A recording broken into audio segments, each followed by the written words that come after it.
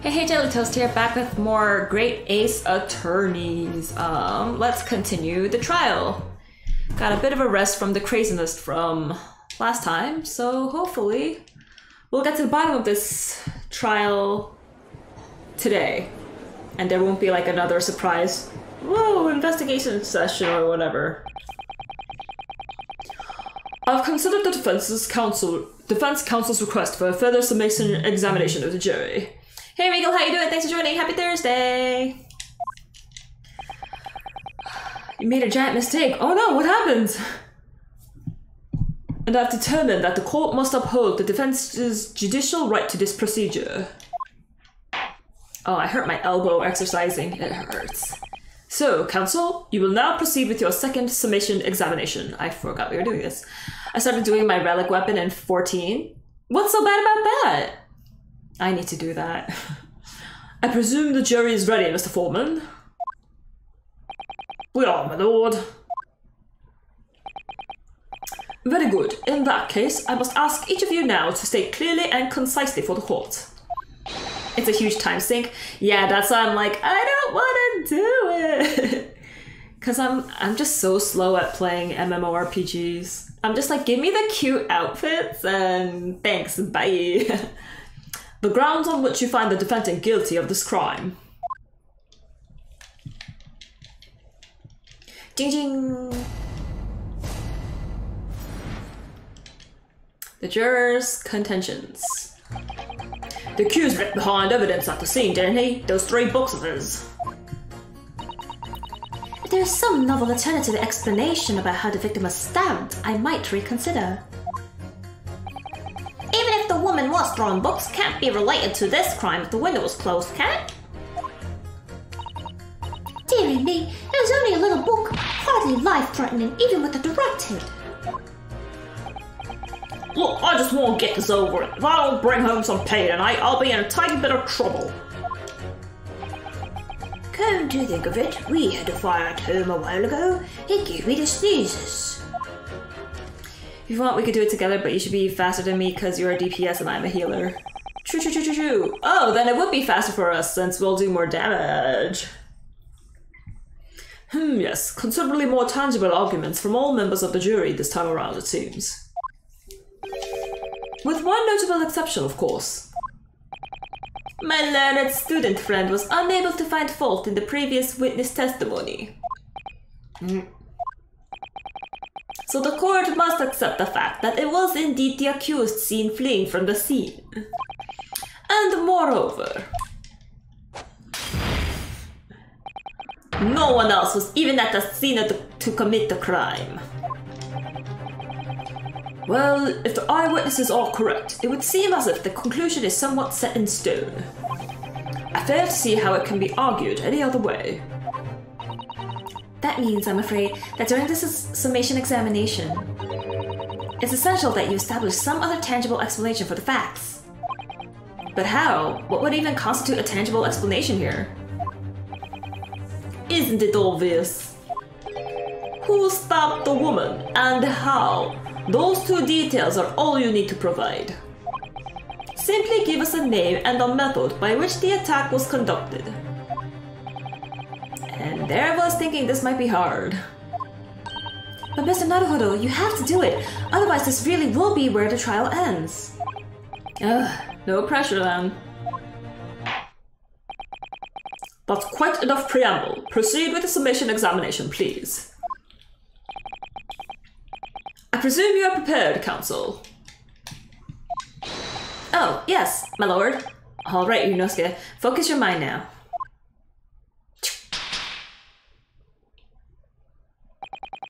Clearly, the key to the summation examination is going to be juror number 4, the maid, or should I say, Mrs. Garadeb. We have a book that disappeared from the Garadeb's house on the evening of the incident. And the 4th book found in the victim's hands. There must be a way to link the 2. Yes, that's what we have to find. Using every technique I learned in my short career so far, whatever it takes.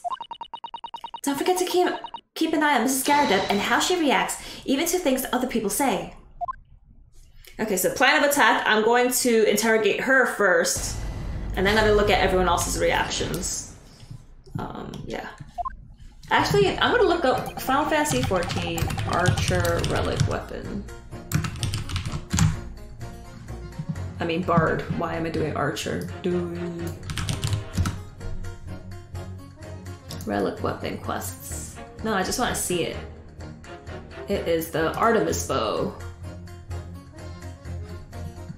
Wow.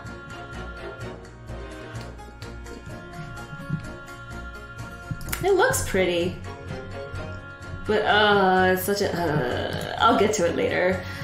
Morning! Hey Mokas, how you doing? Thanks for joining! Happy Thursday, Friday! If it's morning for you, it's probably Friday. Hope you had a good week so far! It's called the Zeta Bow? Well, how come it says Artemis Bow here? What? F14 Zeta Bow. Oh, damn! Yeah, it looks so cool. I should try to get it. Okay, so we're gonna go to Mrs. Garda first, and we're going to press her. But the little book was on fire at the time, was it not? With flames of love, I'll have you know. There's really no such thing as a loving incendiary bomb. Well, he brought it upon himself as playing with fire to betray a fiery love. Isn't it? Well, don't you agree? Oh, well, any kind of betrayal is certainly a bad thing, yes. But I think the argument might have arisen out of your misunderstanding, Mrs. Garda. Never you mind that. The point is, we were just having a jolly little dispute, nothing more. And I won't have any more of these suggestions that it was anything whatsoever to do with this crime. Right, well, we'll see about that. But what about juror number 5? He doesn't seem to be turning a hair at Mrs. Garrard's relentless onslaughts. It's almost as though he's used to it. What a gentle soul he is. Okay, so she gave absolutely nothing, so now we're just gonna start from the beginning and press everyone. Yeah. But as we now know, there were 4 books, not 3. Well, what difference does it make? There's every possibility that the 4th book, in fact, belongs to the defendant's landlord. Yes, that's the part I have a problem with. Sorry? Well, at the point the woman was stabbed, this landlord fellow was at home, wasn't he? Enjoying a fiery scrap with his wife or something, you said. That's not exactly how I put it, no. Well, anyway, the point is the fellow and his wife were somewhere else when it happened. I think that's what you call a strong alibi. So it couldn't have been the landlord who did it, which leaves only the Nipponese fellow. Honestly, I can't see what all this palaver's about. It's a done deal, isn't it? I suppose it is, since I have nothing witty left to say.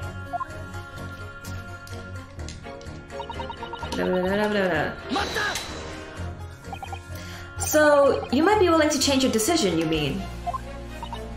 Oh my, such delight on your face, but I'm afraid I shan't be swayed by emotion. Despite what you may think of me, I am a very modern, metropolitan, and rational woman. That's great. If one reads the morning papers, it's all forgotten by tea time, isn't it? So why read them in the first place? So you get the morning information, dude. You see? Modern, metropolitan, and rational thinking, wouldn't you say? And not at all extreme. As I see it, an overwhelmingly suspicious Japanese man has been implicated by overwhelmingly strong testimony. So, despite 1 or 2 minor puzzlements, I do declare that the man is overwhelmingly guilty. Modern, metropolitan, and rational logic, wouldn't you say? Overwhelmingly. But us modern gals are always delighted to embrace new fads, you know. So I'd be only too happy to consider an exciting new theory if you could come up with one. I'd be happy to do that too, if only I could. Let's do our very best not to disappoint the modern and metropolitan young lady. Right. I'm glad you omitted rational there. Okay, so I feel like if I press this guy, I'm not going to get anything new. It's probably going to be out of jurors 5 and 6 that I'm actually going to get, like, the meat of information. Puff, puff, puff. I mean... Hey, Smooth, how you doing? Thanks for joining. Happy Thursday! Today was payday for me, so I got money! But what about the possibility that the window was open? What about it? I mean, there's just no way it could have been. How can you be so sure? The prosecutor fellow over there said it earlier, didn't he? Winters in London are no joke. You don't want to invite that sort of cold indoors. So no, that window wasn't open. Us Londoners like sitting by the fire and staying warm, see? But you couldn't categorically state that the window wasn't open, could you? Just wasn't. They wouldn't have opened it. Then what's the point in even having windows, huh? Counsel, you would kindly refrain from childish bickering. Oh, sorry. Somehow I need to show there's an undeniable possibility that the window was open. Because this young man isn't going to budge otherwise. There's like 7 different AR relic weapons that you need to make for your final relic weapon. Oh, okay, so the one I was looking at was one of the pieces. I see. Okay, press. You just want to get this over with. How can you sit there and say something like that? A man's future is at stake here. Well, him and me both then, like I said before. What? I told you already, I'm a day laborer, aren't I? If I don't bring home some readies with me tonight, you'll find me floating face down in the Thames tomorrow morning. What? You heard me. My missus doesn't want to mess about, you know. She can be fierce, believe you and me. Wait, believe you me? Another shining example of marital bliss then. A situation like this cropped up the other day. It was, well, do you know, it's funny, but I can't quite remember. Sorry? It's too rotten, that's the thing. I must have blocked it out. Must have blocked it out. Helpful. Why are you saying this? I wonder if Mr. Beat will ever be dragged into the Thames by a scarf. Don't even go there, Mr. Soto. There must be some way to jog his memory about this. No one else is really reacting to anything that anyone else is saying, so I don't think there's anything I could really do. Sorry, my hair is bothering me today. Ugh.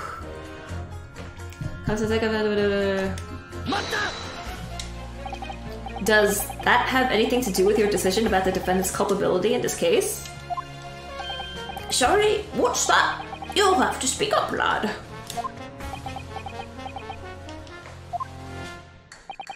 Could you tell us more about that fire? It was last winter. My grandchildren baked me a lovely cake on my birthday. It had 75 candles on top, it did. What a sight to behold it was. You put candles on a cake? Was it some kind of devil worship? Of course not. It was an angel cake to celebrate my birthday, obviously. It seems that a common custom here in Great Britain, Mr. Naruhodo. Anyway, I mustered all my puff to blow them out. Only I must have blown wrong somehow. The flames didn't go out, but the candles went flying all over the room. The furniture caught and everything went up. The whole place filled with smoke. Definitely sounds like devil worship to me. I cut the hair in front of my eyes so much better. Yeah, I think soon it'll be time for me to give my bangs a trim, but not quite yet, just like a week or 2 more. I want to grow out my hair until it gets colder and then I could just chop it off. And by the sneezes, I presume you mean a cold, but how did you catch a cold from a fire? What a fiasco it was. The grandchildren, bless them, threw water over me as they tried to put out the flames. And then, because the whole room had filled up with smoke, of course, we had to open all the windows to clear it. The windows. The bright winter air rushed over me like the devil touched on my grave it did. I got a terrible cold from it. They put me in the hospital for a while. I won't forget that birthday in a hurry. I knew it was devil worship all along. but something about this old man's story is playing on my mind for some reason. Could it be the smoke from the fire? We need to demonstrate who, apart from Mr. Natsume, could have attacked the young woman on the street. As well as how he or she could have done it. Yes, but once again, the jurors' statements are full of personal prejudice. A lot of them seem convinced they're right, even in the face of logical arguments to the contrary. I think you're going to need to pit them against each other to force them to accept an alternative explanation. Yes. I don't necessarily need to find contradictions between their assertions, just a connection might do the trick. Alright, I'll see what I can do. If anything stands out, I'll go in for a strike. That's the spirit. Wait, that was it? There was like no one really reacted though. And I think if I press again, it won't...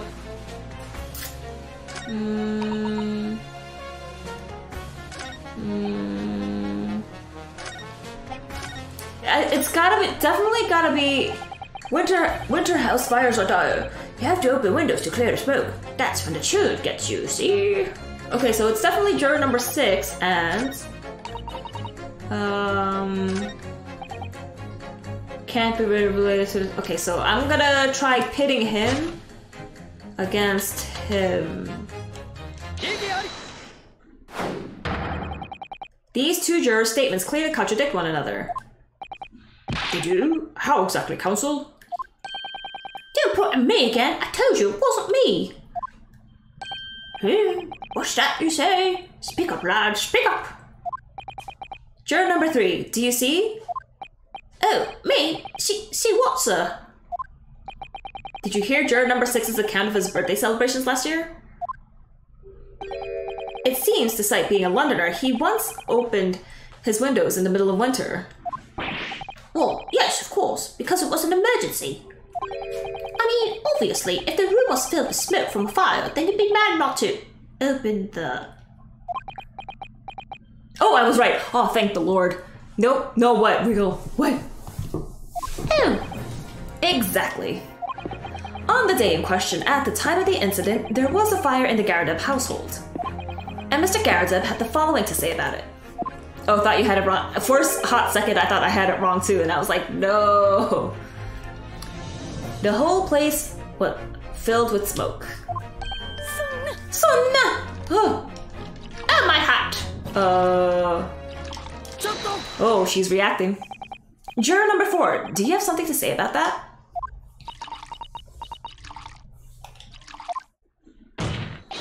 Mrs. Garadeb. Oh, dear me! What is the meaning of this? How dare you imply that I'm hiding who I really am? It's imperative that you confirm something for the court.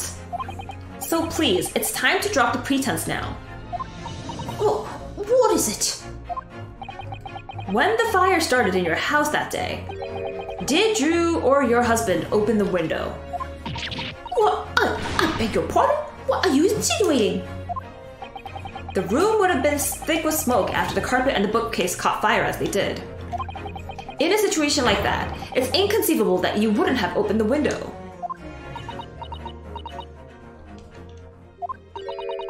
And what if we did?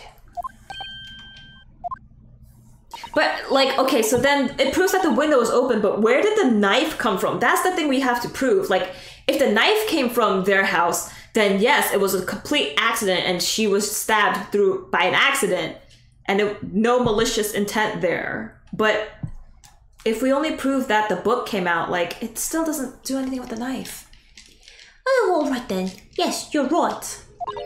My husband was frantically trying to open the window.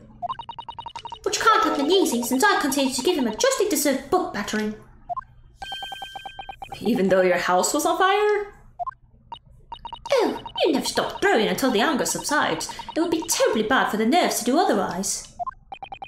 Of course. I should have realized. That's a significant step forward, Mr. Naruhodo. You've managed to establish that the window was open. We simply must have that added to Mrs. Garadeb's formal statement. Okay, now you mentioned the window was open at the time. Do I press this again to get more information? The 4th book found that the scene of the crime shows very obvious signs of fire damage. And the title of the book is The Lion's Pride. The The same title, in fact, as the book that Mr. Garrideb told us he had been reading. Well, I really couldn't say. On the day in question, did you or did you not throw at your husband the copy of The Lion's Pride that he had been reading?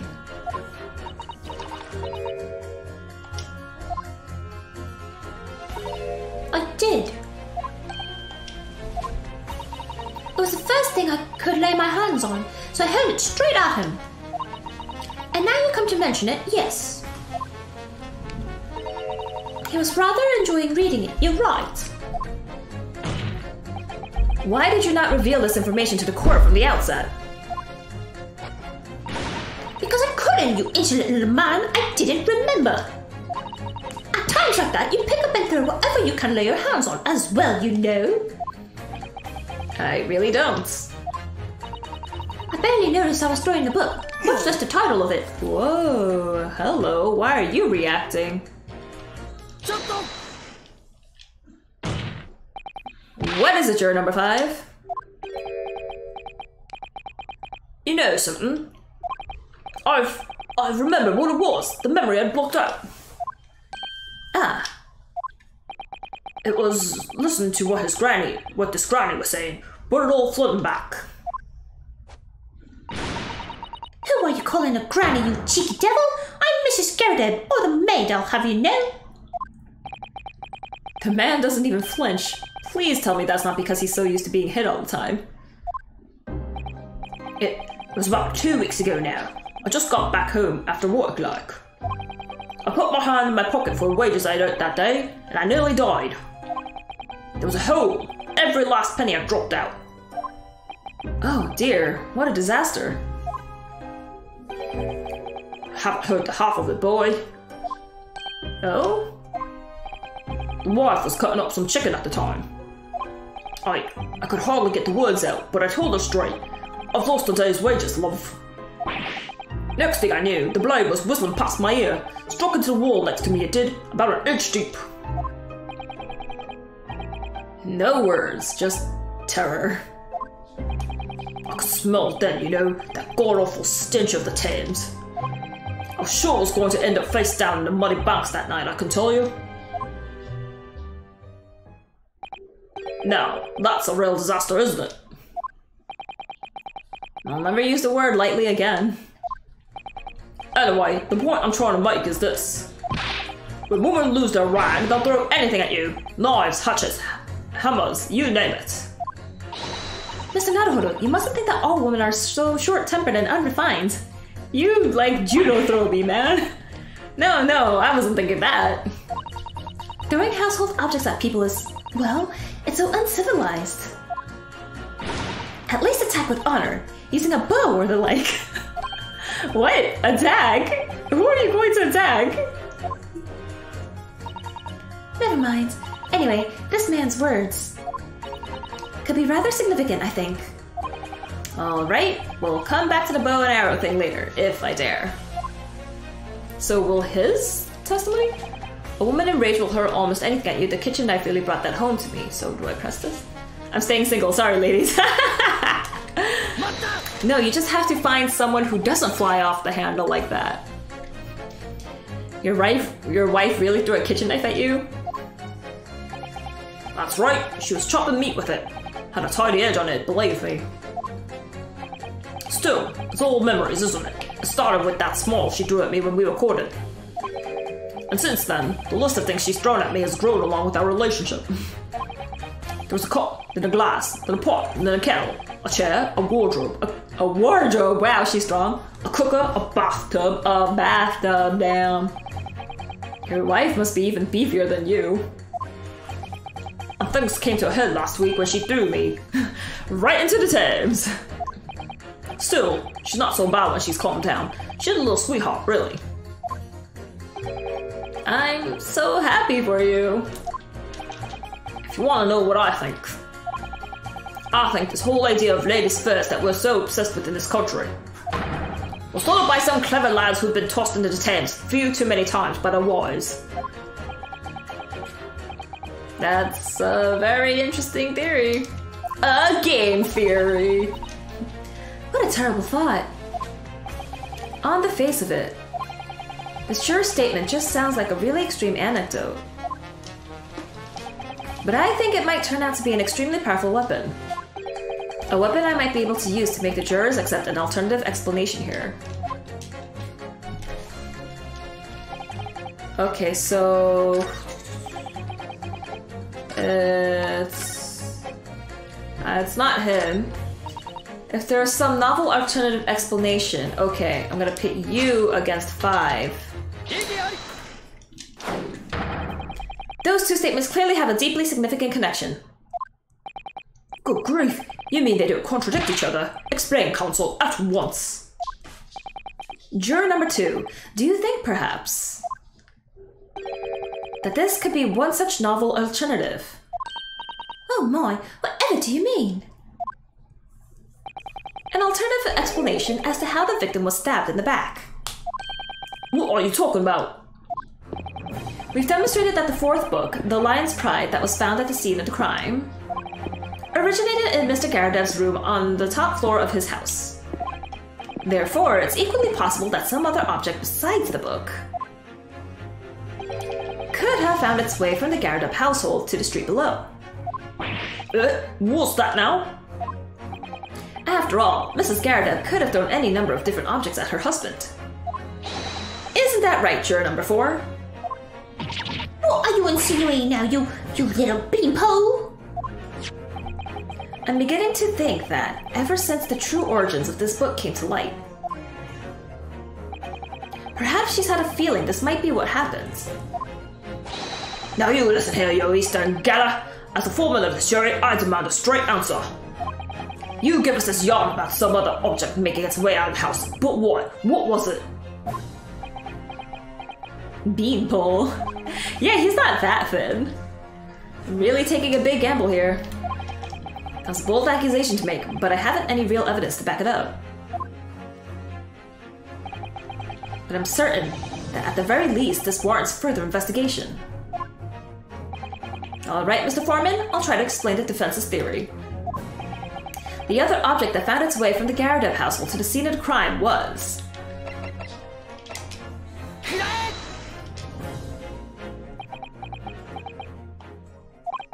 Juror number 4, Mrs. Garadev. What now? I must apologize in advance for this. But I need you to confirm something else for the court. This knife. Have you ever seen this knife before? Good lord, counsel, what on earth are you doing? That's the weapon that was lodged into the victim's back, man.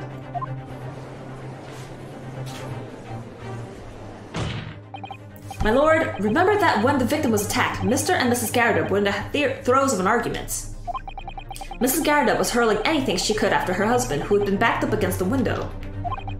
A window that had been opened to clear the smoke, and through which a book sailed to land at the crime scene. You can't seriously believe that! The book was found in the victim's grasp!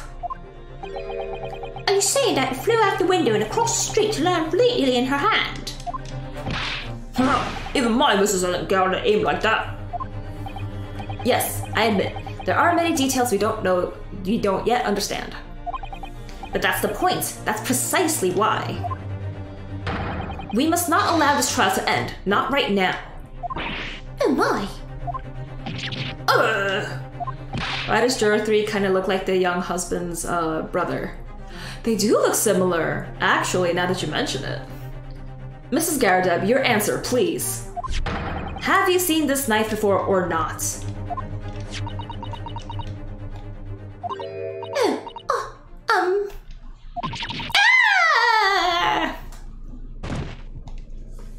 Oh, conveniently fainting to not answer, huh? My lord! I wish to change my decision. I'm a woman of my word, after all. Thank you, madam. Oh, I totally messed up her accent. Yes, I agree. I certainly didn't see this coming, but... I just don't think it would be right for this trial to come to an end now with so many unanswered questions. Mr. Foreman? I'd have to agree. Not that I think the granny didn't mind. Yes, you know what? I'm not quite happy about this at the moment either. All together now, ladies and gents. Except Juror 6, he's not doing it. Dun, dun, dun, dun. Whenever I get accused of murder, I also scream like a little girl and pass out. We did it! Oh, congratulations, Mr. Naruhodo! So, as a result of the defense's summation examination, a number of jurors' leanings have changed. 2 jurors called guilty against 4 now calling innocent. Accordingly, the opinion of this court is divided. And this trial will continue. And now Van Zieks is gonna be like, oh, stupid, you missed this piece of evidence. And it's like, you never showed it to me, how was I supposed to know this information? And so it goes. Now then, Lord Van Zieks, how does the prosecution wish to proceed?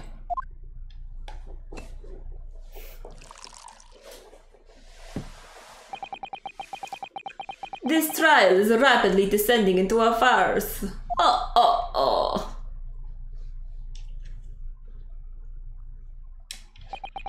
Like a corked wine, the first few sips are bitter enough. Now Dracula is gonna drink a cup of wine to break it. Aided! But what follows is so repugnant, is good for nothing save the gutter. If I may, Lord Van Zieks. The defense has just put forward a credible alternative explanation for what happens. Credible? Is that your considered opinion, Mr. Foreman? The defense's argument is a joke to which I barely know how to respond, but let me start by insisting that you must all familiarize yourself better with the relative positions of those places being discussed. What? What? He's going to be drunk before the trial is over. Unless I knock him out first! What do you mean by that? What's his angle this time? Slur his words time. It should already be more than apparent that between the crime scene and the Garrett household runs a rather wide street, Briar Road. Which means that the distance from the Garrett's house to the scene is some, yes, 15 yards. Let me see, 15 yards. That's around 14 meters. 14 meters? Oh, that's a little farther than I'd imagined. And, as you ladies and gentlemen of the jury rightly noted as having portentous significance, the 4th book was found in the victim's clutches. In other words, the smoldering book, wantonly hurled by the lady of the house, traveled some 15 yards to land on the opposite side of the road, neatly between the collapsed victim's fingers and thumb. Is that your final conclusion, my learned and deluded friend? And did the jackknife follow a near-identical trajectory to plunge into the middle of the victim's back? This fantasy is somewhat stretching the notion of having a bad day for the victim, I think.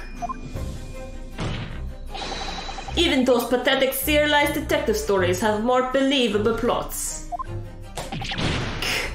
Like the one from the ship that I experienced. There's nothing I can say to that. What do you mean there's nothing you can say to that? The book landed shorter. She picked it up and took the fire out, but then the knife landed further and she dropped. Like, what's so hard about that? It's totally plausible. Oh my gosh. Wait, how many feet is 15 yards? 15 yards to feet. It's 45 feet. Let's see. Okay, maybe it is a little far. But if they're at a higher altitude, then the item will fall, like, fly farther. I don't know, it's just possible, okay? That prosecutor loves the sound of his own voice. Miss Susato. Serialized detective stories are pathetic, are they? How dare he? Maybe let's pick our battles here. My lord, might I be allowed to speak? That's not fancy. As judicial assistant, you may speak for the defense. Yes, go ahead. The prosecution may consider the idea of fantasy, but what the defense has postulated was believable enough to persuade the jury to change its leaning.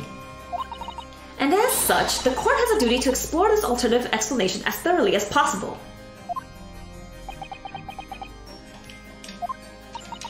To that end, juror number 4, Mrs. Joan Garadeb, must be called to testify and submit to cross-examination. Saints alive! A cross-examination of a juror?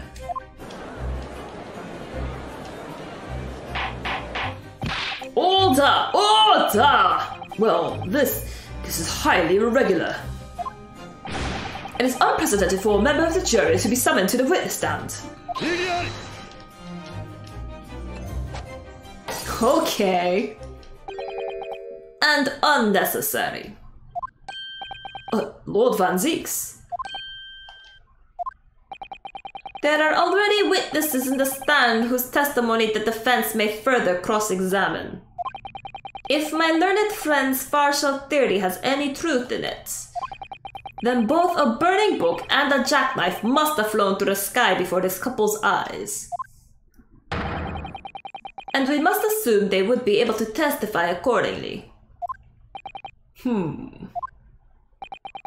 What say you, witnesses?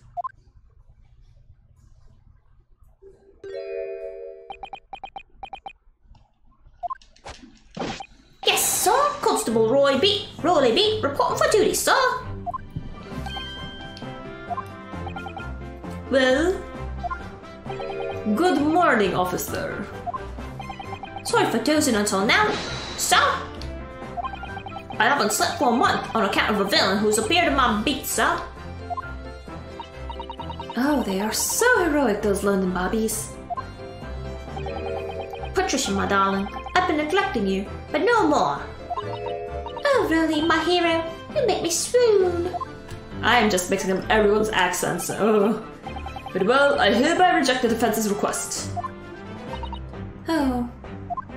We can call the husband. There were 2 people in the house when items were being thrown. Come on, guys! And all of the witnesses in the stand to testify again.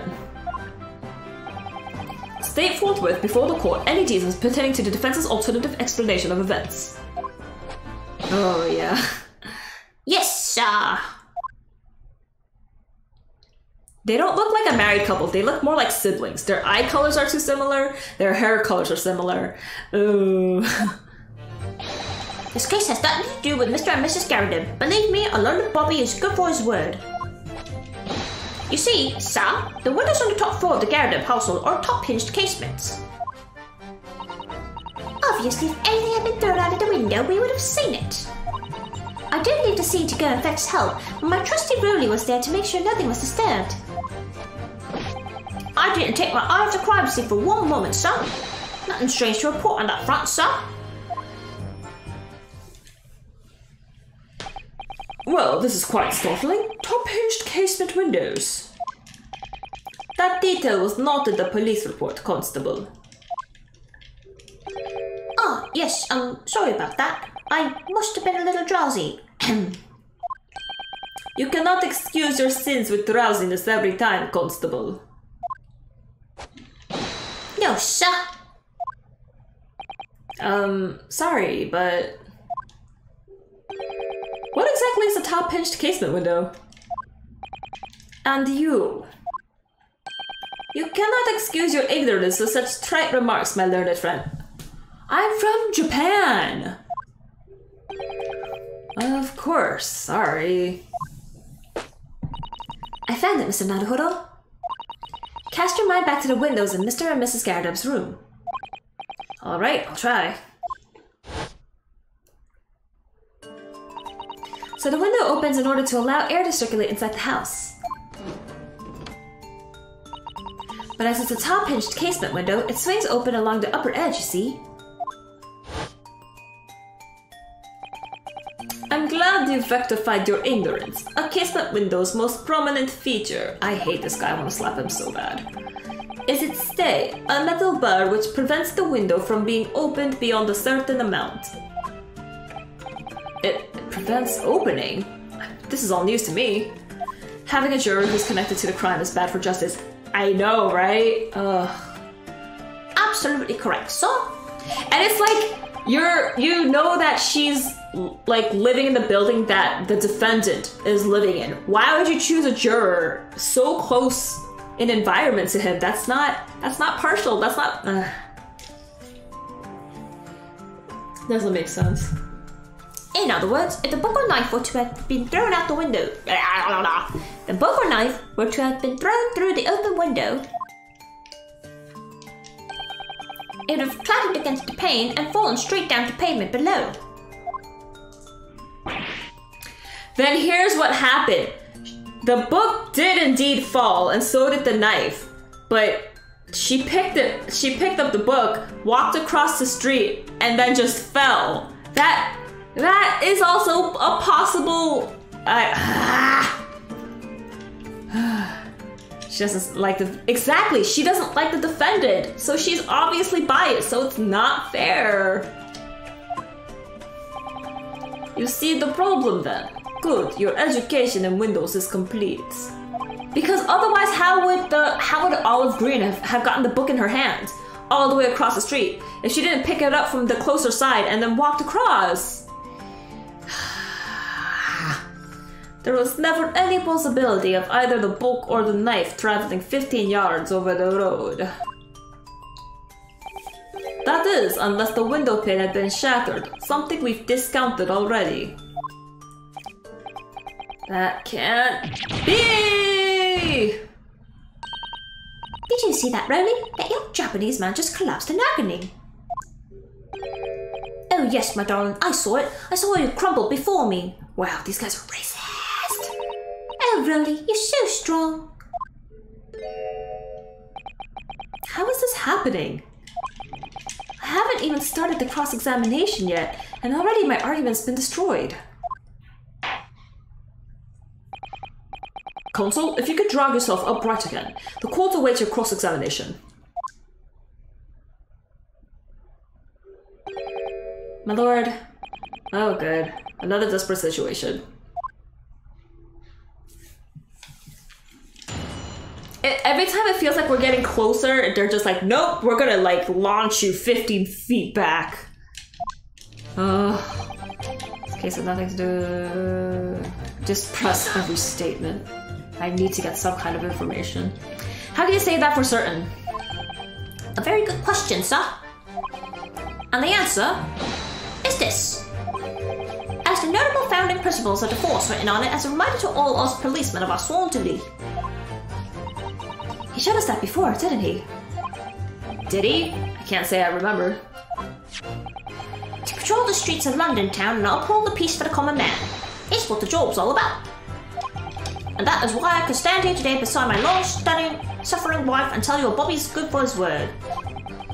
While rubbing my tired eyes admittedly. Sir? Oh, Rowley, you're so manly. Of course I am, my darling Patricia. Oh, Pat. Oh, Rowley. No, none of this is what I meant. I meant, how can you say for certain that this case has nothing to do with Mr. and Mrs. Garadeb? Ah, I see, sir. You should have said so earlier, sir. Yes, well, so could you answer the question? That was a waste of time then. What happened to his hat? I don't know, but like they're both wearing like kind of worn out clothes, so possibly he just has old worn clothes and he can't fix it. Absolutely, sir. I will answer to the fullest of my ability, sir. There's a surprising reason why Mr. and Mrs. Garadeb's domestic dispute can't be related to the case. But before I get into that, sir, just one thing. Yes? I'd very much like you and all your countrymen to understand the great British institution of Scotland Yard. What? So I hope you'll take back some tales of us London bobbies and how we uphold our guiding principles. I wasn't planning on going back just yet. I've only just arrived here. To that end, sir, I'd be happy to lend you my warrant card for your perusal.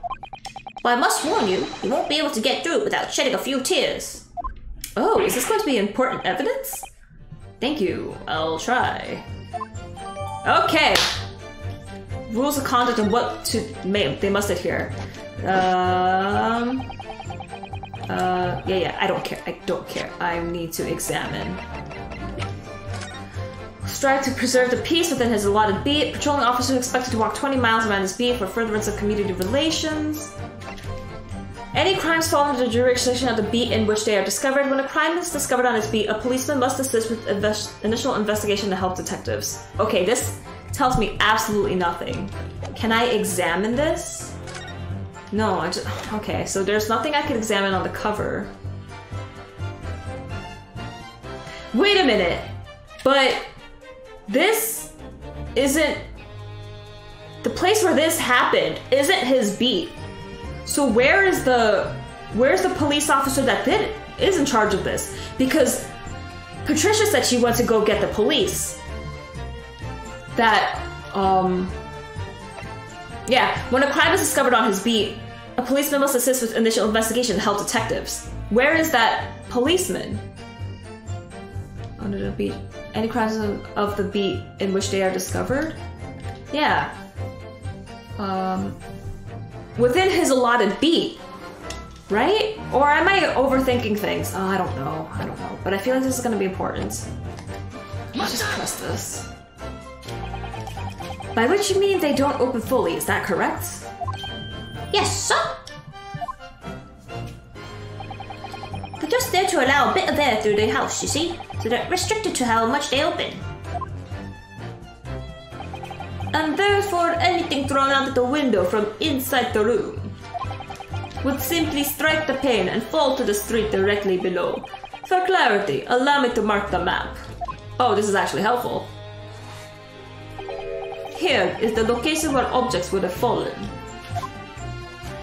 Okay. Yes. Directly opposite the scene of the crime, on the other side of the rather wide road. Would it have been so hard for somebody to mention this top-hinged casement thing before? Yes, it would have. Well, I have another question for you, Constable. And what would that be, sir? How do you even know? Why would you have any idea what sort of windows Mr. and Mrs. Garredub's house is furnished with? Ah, well, sir, that's very simple. You see, I helped with the investigation yesterday. What is this? Do you have something to add, Mrs. Beat? Sorry? You look, well, delighted. Is there some particular reason for that? Oh, I was just remembering. That's all. We really were so lucky. Okay, I feel like these two are like hamming it up or like trying to seem more important than they are. Like, oh hey, look, we did something so important for this case. But they're actually like lying. Or like somehow like twisting the truth a little. But watch me be wrong. Lucky? What do you mean?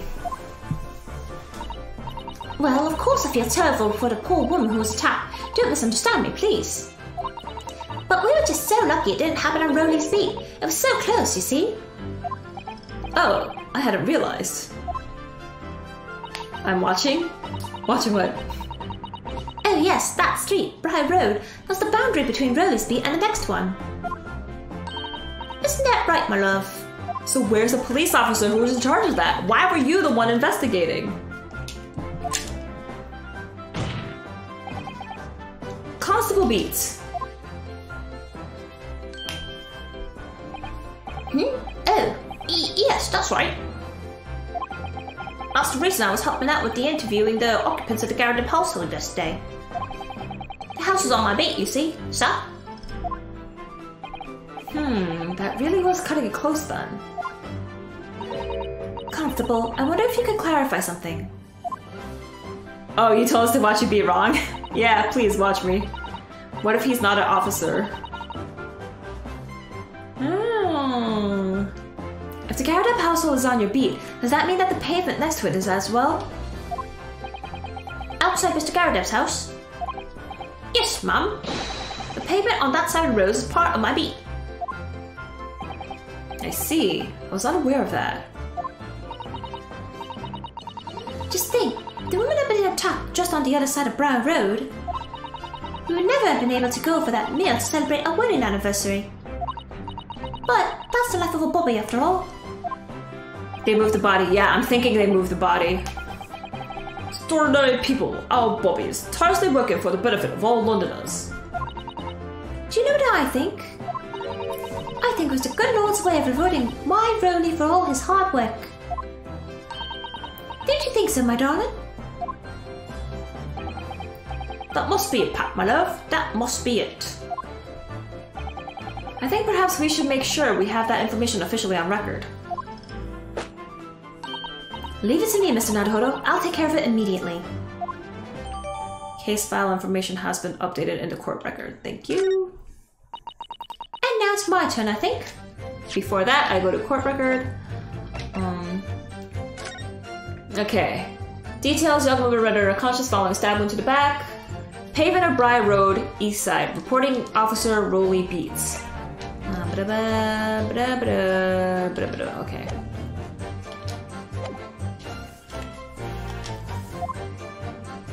There's gonna be something significant about the area that Beat was patrolling and where the crime happens. If anything had been thrown out the window, we would have seen it. But according to my notes here, the sun had gone down already and it was dark. Oh, but Rowley and I was strolling along, gazing at the night sky and looking for our lucky star. Sorry? The star that would guide us to eternal happiness. Can't it guide you to answer the question? If a flaming book had cut across the sky in front of us, it would have lit up like a shooting star. And if I'd seen a shooting star, I would have made a wish upon it. Let Rowley be an inspector, I would have said. 3 times at least. Yeah, they're trying to get him a promotion so that they don't have to live so poorly. And that's why they're doing this. You guys! Of course, what with the smog and everything, we couldn't actually see any stars. In short, are you trying to say that neither a book nor a knife crossed the sky before you? Yes, sir, that is correct, sir. As surely as night sky in London is starless, sir. It certainly seems like they're telling the truth. And then we saw a poor woman fall to the ground, so we ran straight to help her. You were looking at the sky, but then you saw a woman fall to the ground? How does that make sense? If it was on his beat, why did she go to get an officer? Because they didn't want to deal with it? Because they wanted to go... I don't know. Okay, this statement will be important as to if my thinking is correct. Yes, you said that you went to a nearby police box to fetch another officer, is that right? That's right, yes. If it had been on Rowley's beat, I would have known exactly where I was going, of course. Don't feel bad, my love. You can't be expected to know the location of every police box on every beat. Sorry, I'm not helping. No, you're raising good points. It's good things to think about, so I don't get tunnel vision. So Rowley told me the way, only I should have got a little lost on the way. Patricia, my darling, that's why I love you. Your terrible sense of direction is bewitching to me. Oh, Pat. Oh, Rowley.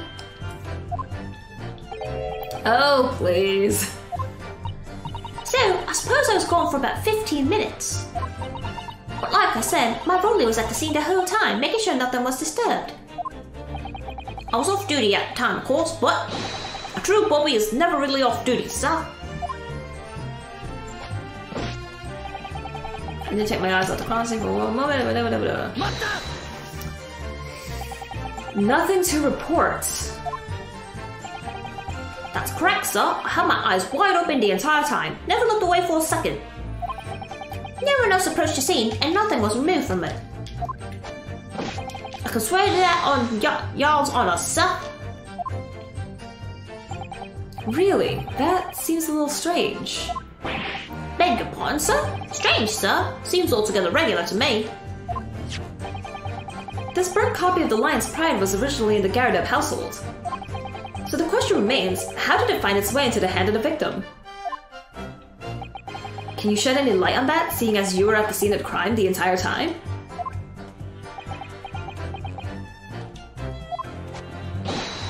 I forgot to mention I got you an Oculus Quest 2. There's a 2 for the Oculus Quest? How is it?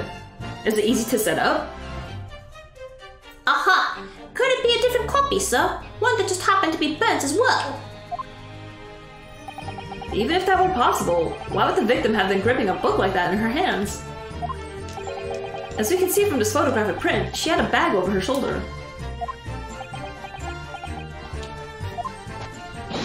Well, sir, that book was in the lady's hand from the moment we arrived at the scene. Is that so?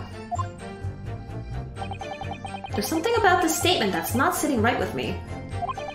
The two mysteries of how that knife ended up in her bag and how that book ended up in her hands. Completely wireless? Ooh, all you need is a small open area. Do you need those like those little sensors for VR motion thing to set up too? There must be some common thread between them. No? Whoa! I may look into that then.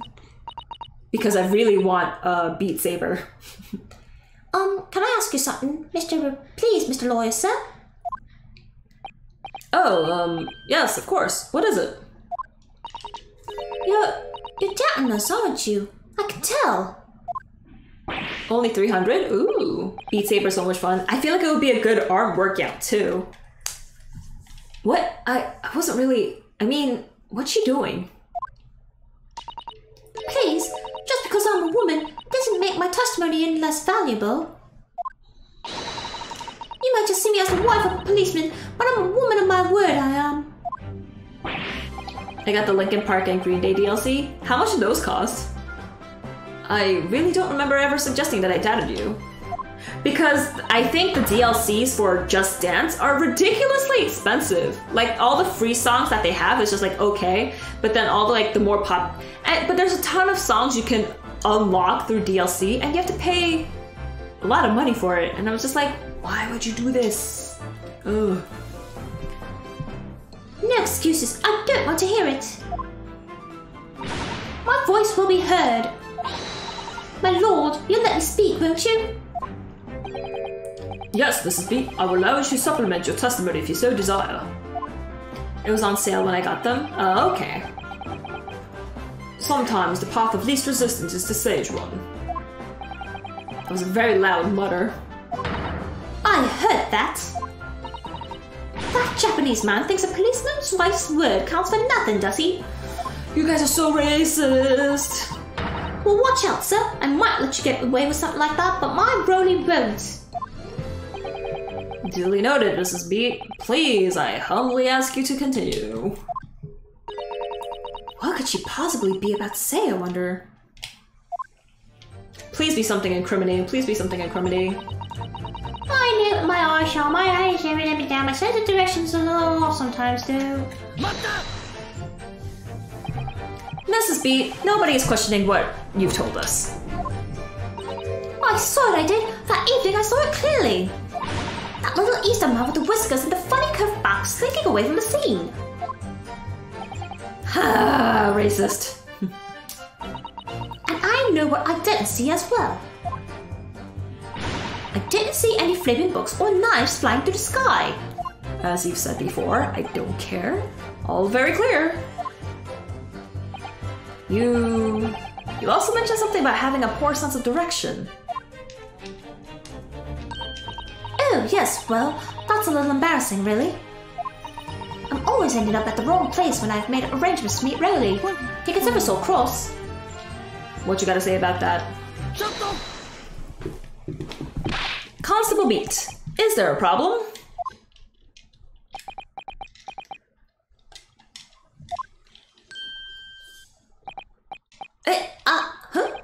No, sir. No problem, sir. Did your wife's remark just now bring something to mind, perhaps? Oh, well, in a way, sir. Yes, sir. I was just remembering that the same thing happened that evening is all. You mean Mrs. Beat lost her way on the night of the incident? Well, you see, I sent her off to find a police box in the next beat over from mine. But she was gone a fair bit longer than what I was expecting. I thought she'd be back inside 10 minutes, but my darling was gone a good 15. Oh, Roly, you're such a tease. But the reason I was so long was because of the bouquet, silly. The bouquet? Sorry, what bouquet are you talking about? Oh, it was a present for a wedding anniversary. Really so romantic. He saved up for it with farthings and halfpennies. Halfpennies he found in the gutter while doing his rounds. Green Day was $9 and Linkin Park was $15, but that's because Linkin Park has more songs in it. Like, it's not just like 2 or 3 songs in that bundle, right? It's like a considerable number of songs, which I think is a good deal for DLC, unlike Just Dance, which I was thinking about getting Just Dance, but in the end, I didn't get it, and I got Ring Fit Adventure instead. Much more worth the money. Yes, how romantic. I'd forgotten all about her until just now. How'd you, my darling? Ah! Oh, yes. But that was just between us. No talking about it to anyone else, darling. You have to promise. Uh-oh. Really? Oh. What about the bouquet? What was that all about? Constable Beat looked very obviously troubled during that exchange. It's a good workout too if you have open enough space you can move around a lot. Oh man, that sounds so fun! I'm afraid I can't offer any useful insight, Mr. Naruhodo. But I'm quite sure of one thing. We have to ask Mrs. Beat about the bouquet. Mrs. Beat, this bouquet you just mentioned. I'd like you to add the details about it to your testimony, please. Oh, really? Yes, I'd love to. Was the bouquet made out of knives? What happened was I dropped my bouquet and ended up losing my way for a while. Green Day comes with 6 songs and Linkin Park comes with 11 songs. That's not a bad deal. For that price? Not bad. You mean you dropped the bouquet at the scene of the crime? Yes, that's right. Oh, I was so upset. When we ran over and saw it was a woman with a knife in the back. I was so shocked I dropped the bouquet Roly gave me. It was in a dark spot where the streetlights weren't casting any light, so I didn't notice at first. And then you went to the police box to report it to the policeman whose beat it was on? Yes, and I came back to the scene together with the other constable, you see? That's when I spotted my bouquet again. But the funny thing was, when I went to pick it up, it was nowhere near the victim's body at all. Roly moved it! Roly moved the body! In case you need reminding, Mrs. Beat, the victim is not deceased. I was all flustered for a moment before I heard a voice calling me from the other side of the road.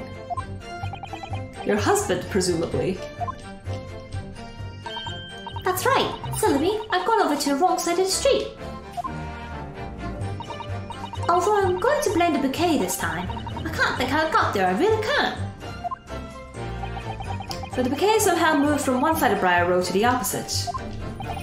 Or the body did! Curious indeed. Isn't it? But the worst of it is, I forgot to pick the bouquet up again when we left the scene. That beautiful rose Paul Roly bought me, but that changed from the gut he spent so long collecting. By bouquet, do you perhaps mean the sorry solitary rose? Hey, single roses are cute and romantic, okay? Calm down. Oh, yes, that's it. That's the bouquet Roly bought me for our anniversary, with all the bits of change he found in the gutter. Maybe just call it a rose. Tell us, Lord Van Six, where did you come by the flower?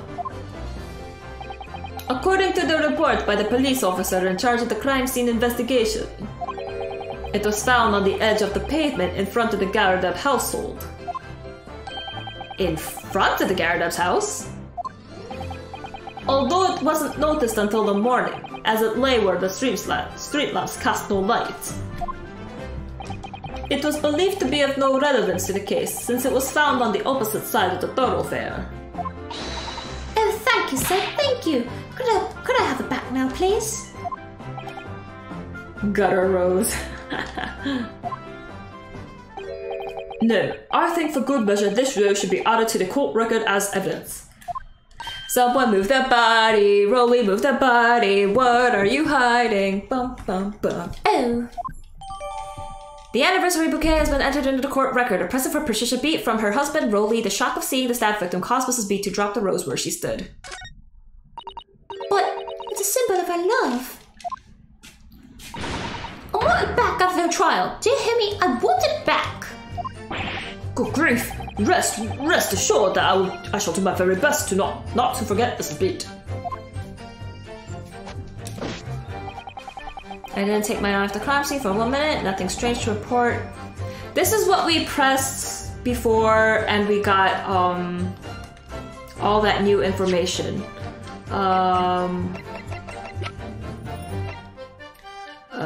Oh, I can examine this. An English rose. It's such a beautiful flower. This is a rose, is it? I've never seen one before. Do you not take an interest in flowers, Mr. Naruhodo? I wouldn't say that exactly, but I do know 3 types at least. Gosh, 3? Yes, plum blossom, peach blossom, and cherry blossom. They all look so frickin' similar. Perhaps you should consider branching out, learning some of that art fruit tree based, for example. Okay, there's gotta be something I can examine. It's very stylish paper the flower's wrapped in, isn't it? It's just an old newspaper, Mr. Naruhodo. Oh, I suppose it's because I'm not used to seeing English prints. So it's exotic to me. Ah, I see. Is something wrong? Oh, no. I was just thinking that if you wrapped a stone-baked sweet potato in an English newspaper, it might look like some sort of fancy cake. Ah, Susato-san, you do love your cakes. Is there nothing else I can examine on this? Is this just gonna be the newspaper again? Yeah.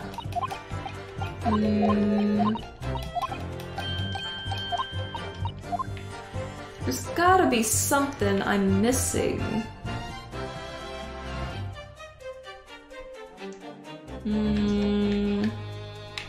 I'm gonna try the flower again. An English rose? Yeah. I'm sorry. Okay, so there's really nothing to examine here. I was hoping to like see if there would be like a broken piece of the knife here. But I don't think anything's in here. But then why would... Okay, so Rolly is obviously upset about, he's upset about mentioning the bouquet. So this is where the victim was found, but this is where the items would have dropped. And the rose was found in front of the Garadub's house. That's why she went to get the other officer, because it was on that other officer's beat and he could help with the investigation.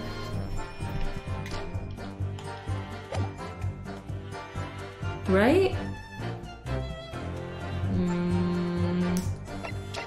Wait, hold up. Didn't take my eye off, scene off the eye. I did leave the scene to go fetch the help. Rolly was there to make nothing was disturbed. What am I supposed to press here? I don't think I pressed the last statement again. Why?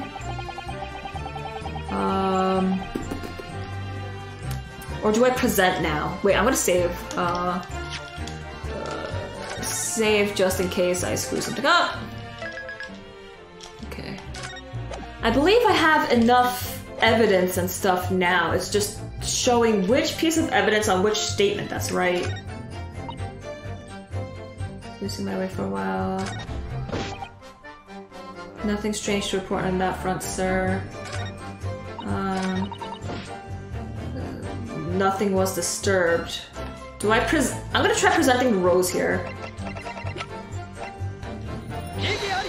Nope, wrong. I'm wrong. I'm sorry. No, I'm not gonna bother reading this because I'm wrong. Yes, stop shaking your head. I know it's wrong. Just let me just. Okay.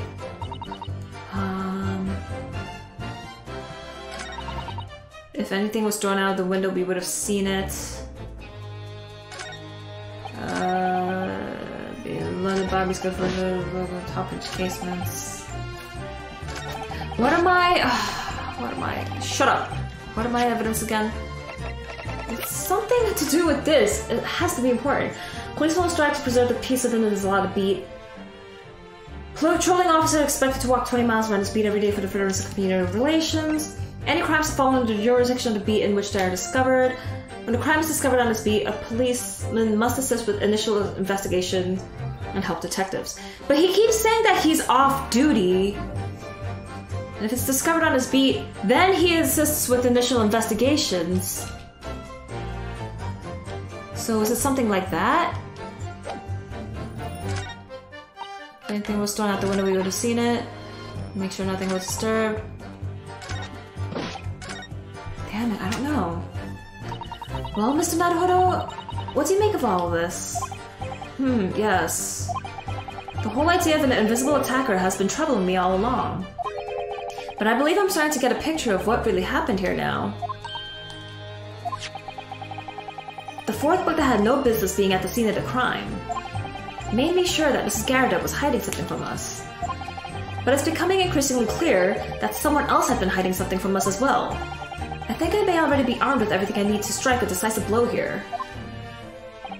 This time, it's going to expose the whole truth about this mysterious affair. Yeah, it's Rolly Move the Body!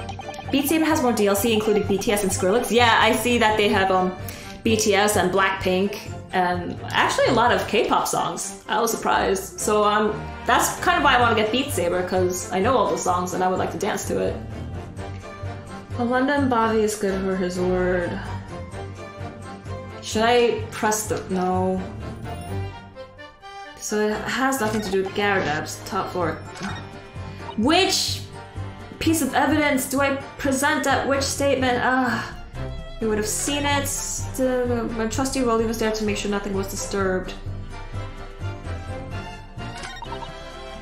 Happened when I dropped my bouquet and ended up losing my way for a while. Anything like that? Nothing strange to report on that front, sir. Did I present the rose here? I'm gonna try it again. Oh! Okay, it was that. You claim, Constable Beat, that there was nothing to report in the 15 or so minutes you were guarding the scene. But that cannot be.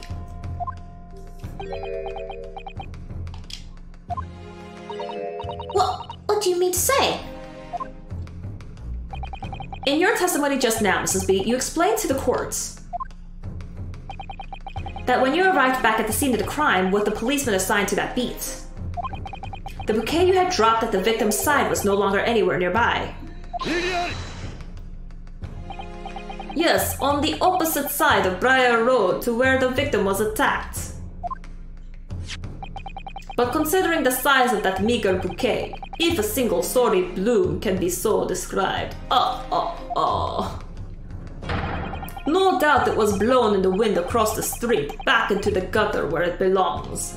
Rude. Meager? But if that were the case, why did Constable Beat not testify to the facts?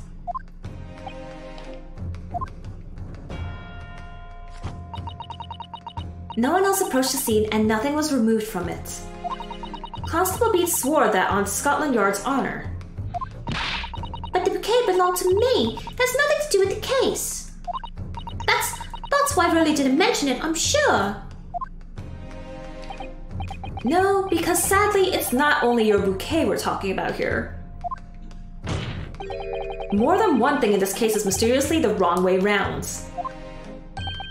What are you talking about? Think about it. Besides Mrs. Beat's bouquet, there's Mr. Garrett's book. Mr. Garrett's copy of The Lion's Pride, which was thrown out the window by his wife. Would have struck the pane of the casement window and landed here on the west side of the street. And yet, it was actually found here on the opposite side of the road in the victim's hand. Meanwhile, according to the testimony we've heard, Mrs. Beat's bouquet should have been dropped here at the scene of the crime, on the east side of the streets. But in fact, it was actually found here on the opposite side of the road in front of Mr. and Mrs. Garridub's house. There's no logical explanation for those things. Unless somebody deliberately moved them. Also got Richie's plank experience? What's that? What are you trying to say? The way you're talking sounds like you think my Rolly's done something wrong. Don't you listen to a word that scrawny lawyer says. What you know about books and bouquets? Why should we care? It's nitpicking, that's what it is. Oh good, Mrs. Garridub's come round. You might call it nitpicking, Mrs. Garridub. But deliberately meddling with the scene of crime is a criminal offense. It's called, tampering, Mr. Naruhodo. But the person responsible for this tampering cannot admit to it. For a very subtle but compelling reason. That's one where you take an elevator up to a skyscraper and then walk out on a plank? No, thank you. Tampering. You've barely heard the term before. Tell us, my learned friend. Who would possibly have had cause to carry out such an elaborate deception? Yes, there is someone who tampered with the scene of the crime that evening. All the evidence and all the testimony points to that one particular person.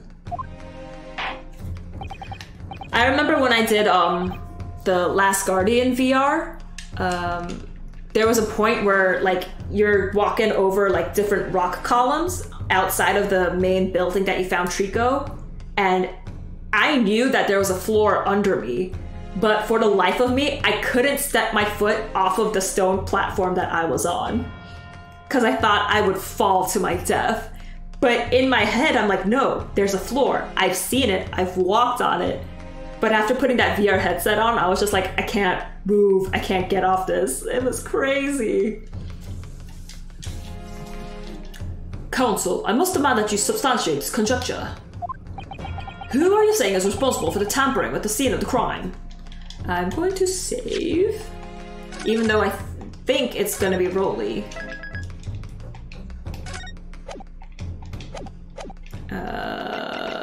Rolly.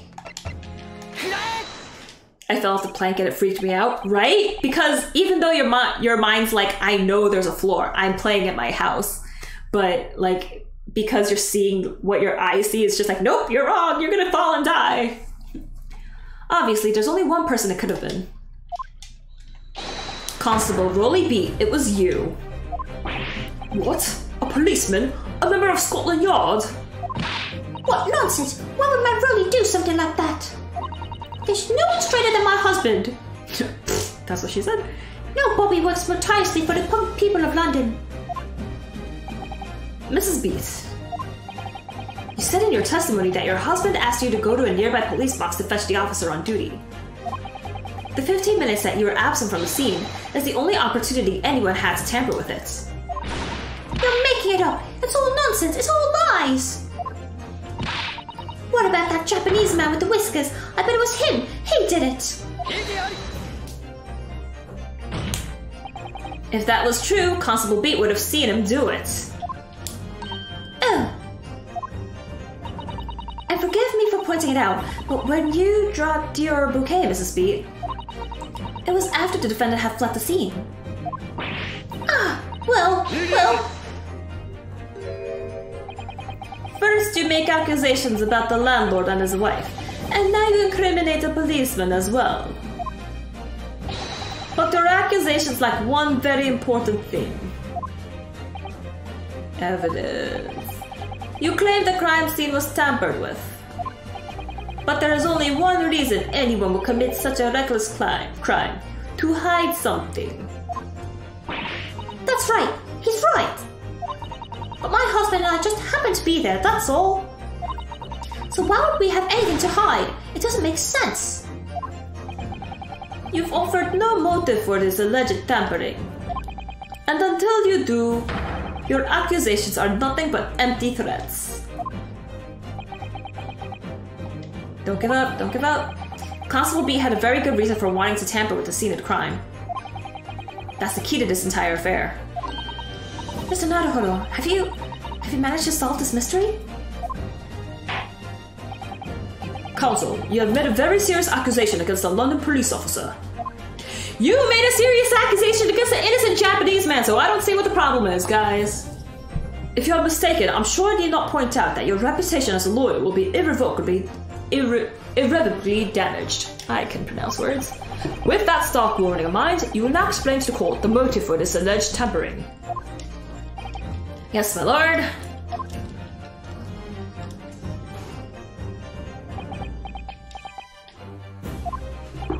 Constable B's motive for tampering with the crime scene was to hide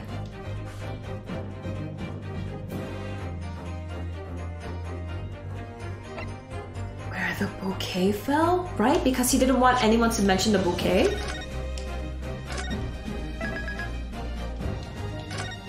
No! The bouquet,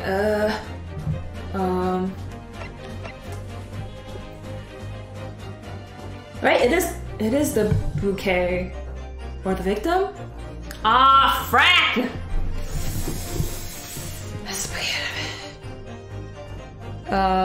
I'm gonna say where the victim fell because after she dropped the bouquet... Wait, was the bouquet found on the other side?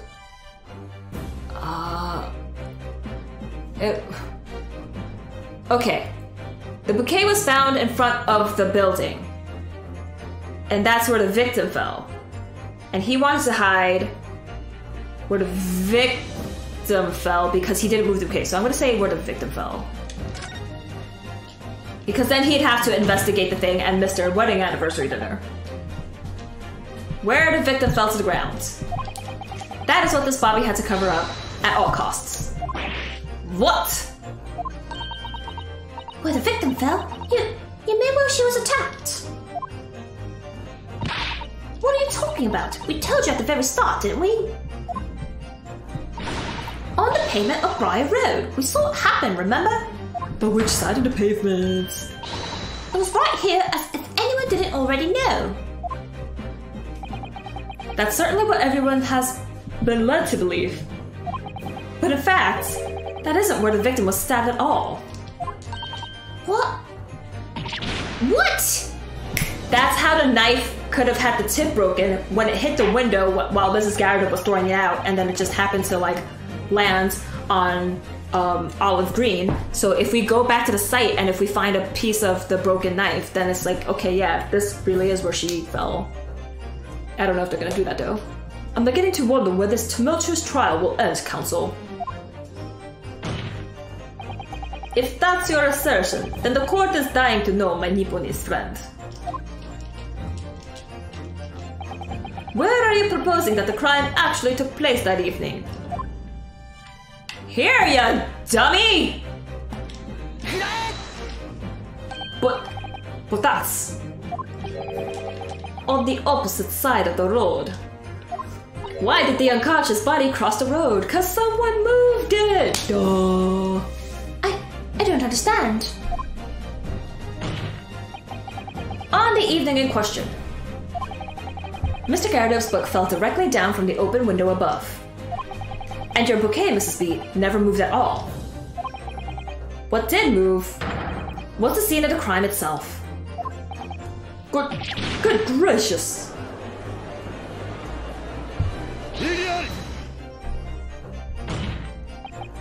Perhaps you haven't been listening to the ample testimony the court has heard. But these witnesses both saw the moment the attack took place. That's right, I saw it with my own eyes. Rolly is being suspiciously quiet this whole time. It was 5 o'clock in the evening and already dark. There was a typical London fog on the grounds. When you saw the incident unfold and ran to the victim's aid. That was actually on the west side of Briar Road. No, that's not true. I can't have been. Constable B then arranged for you to be absent for a while by sending you for help. And during the 15 minutes you were away, he transplanted the crime scene. He moved all the things shown in this print, the victim herself, the 4 books. He moved everything, in fact, to the pavement on the east side of Briar Road. Extraordinary. But the constable overlooked one thing. What? What did he overlook? The bouquet, I presume. Exactly. The prosecution told the court just a few minutes ago about the discovery of the rose bouquet. Lord Van Zeek said it wasn't noticed until the morning as it lay where the street lamps cast no light. Yes, it couldn't have been seen in the dark, obviously. Which is why it was it was only the bouquet that was found in its original position on the pavement on the west side of Briar Road.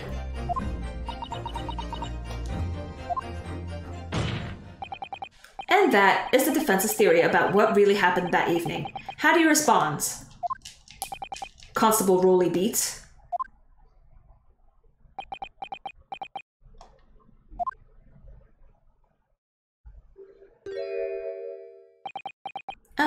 Well, I'm very sorry. I didn't mean to nod off again, but I haven't slept properly in a month. Did I miss anything important? Oh, really? It isn't true, is it? What that lawyer said is all lies, is it? I know it is, because you're the most upstanding, righteous man I know. I had a dream. A terrible dream. All the things I did that night. Everything come out. Everything exposed. Only, it seems, it wasn't a dream at all. Good golly! So it's true? Order! Order! What on earth is the meaning of all this? Oh, really? Why? Why would you do something like this? Moving a corpse is a criminal offense, isn't it? She's not dead. Wishing the victim dead should be one too. Constable, explain yourself. Why would you do this? As a respected member of Scotland Yard, your duty is to protect the good people of London Town. I can't say, sir. What? I really am ever so sorry about all this. For damaging the Yard's reputation. For everything.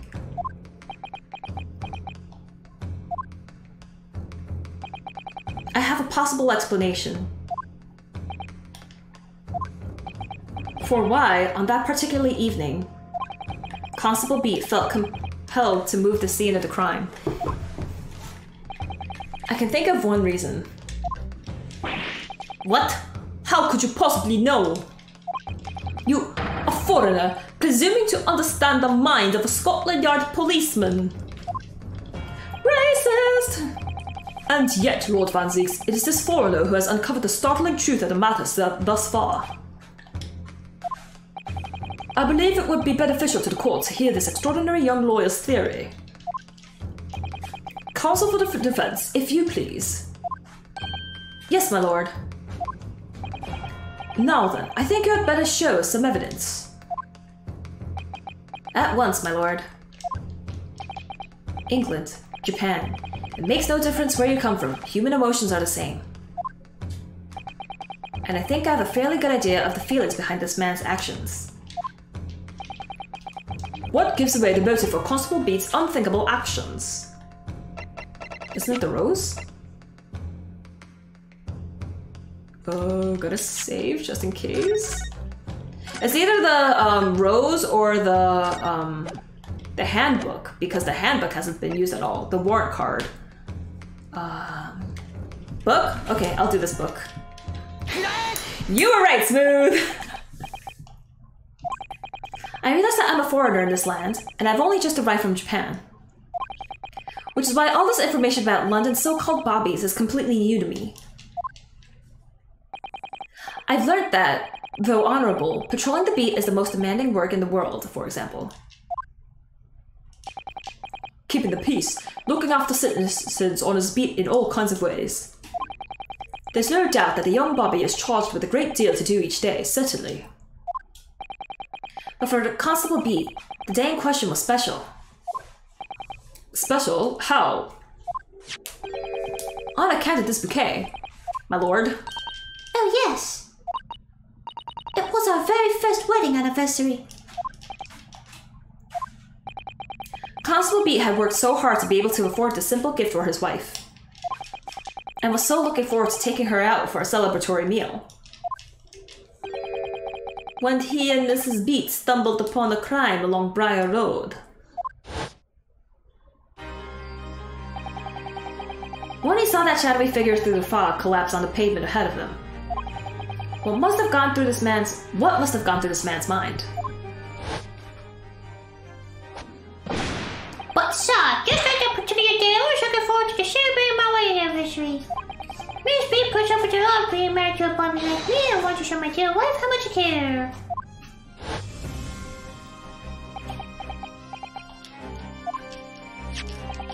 This is a warrant card that Constable Beat offered to lend to me earlier. Inside, among the rules for patrolling policemen, it says,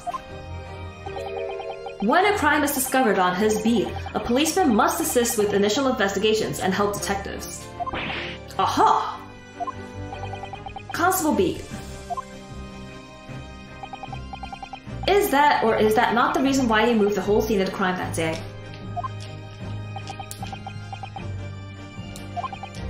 Yes. Everything you said, it's all right.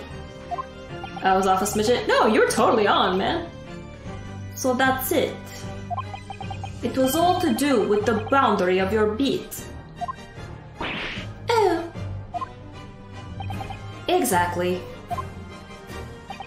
To summarize, the incident actually occurred on Constable Beat's beat. Good gracious! Constable, do you realize the gravity of what you have done? It was the first time since I became a copper that I'd ever cursed God. Stay close to me, Pat. The criminal could still be lurking somewhere. As we ran over to the scene, I had every intention of doing my duty as a police officer. We've got to report this to the station as quickly as possible. But then it dawned on me. I've realized where we were, where the victim was lying, and what that meant for me. When a crime is discovered on his beat, a policeman must assist with his initial investigations to help detectives. I thought he did it for promotion. I mean, I thought that too, but then I was just like, wait a minute, wedding anniversary, because like only Pat really mentioned promotion, and he was just like, don't mention the bouquet, so. Why here? Why did this have to happen here? And more tonight, of all nights. Why?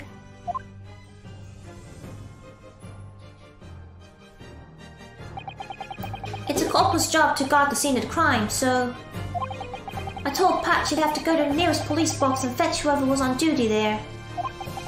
It was then, when I opened my mouth to speak, it just came out. I couldn't believe the words that were coming out of my own mouth. This is the next beat to mine, Pat. So you'll have to go to the police box that covers it, turn right along Mearsham Street, and then...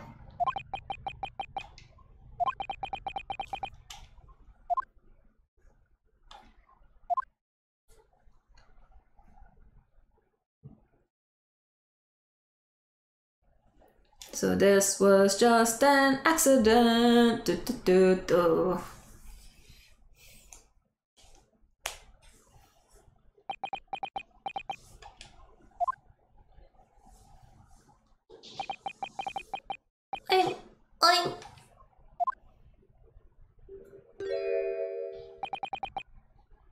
I'm sorry. I'm so sorry. Oh. Constable.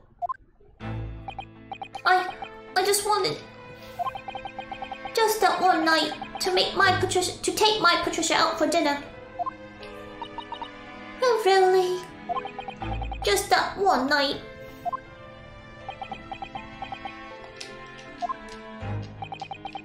You knew that if the incident was on your beat, your evening of celebration would be ruined. And so you decided to move the entire crime scene outside your jurisdiction. Just across the street, to the east pavement of Briar Road, which falls under the neighboring beat's care. You see, I thought... Well, I was sure the victim was dead, you see. I beg your pardon? Oh, of course he did. Otherwise, my Rowley would never have left the poor woman on the freezing cold pavement. Ah, I see your meaning now. Well, God got me back for my sins, didn't he? That's why Mr. Rose I bought for Pat. Oh no, Rowley, that was all my fault. I should never have dropped it in such a dark place. I'm so sorry, Rowley.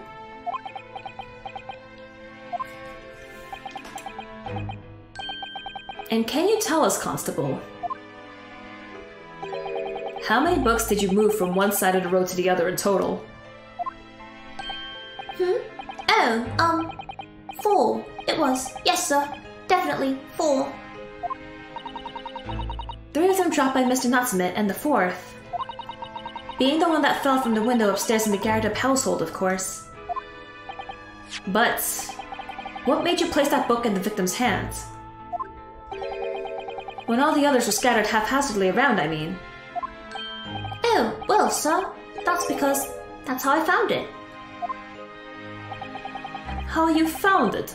What do you mean? When we first ran over to the scene, the victim was already holding the book.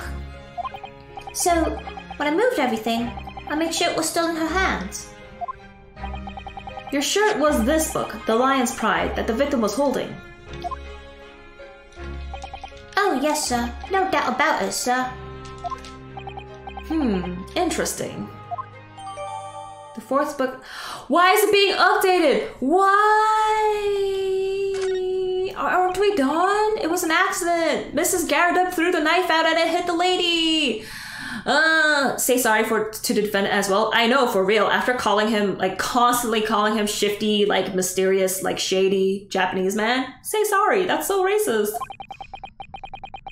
I thought it was an open and shut case at the time, you see. There were only the 2 people at the scene, and Pat and me both saw it happen. However which way you looked at it, it had to be the fellow who ran off who'd done it, I thought. I couldn't see the harm, really. I didn't think moving it all over the road would make a jot of difference. I suppose this is it for me now. I've had it.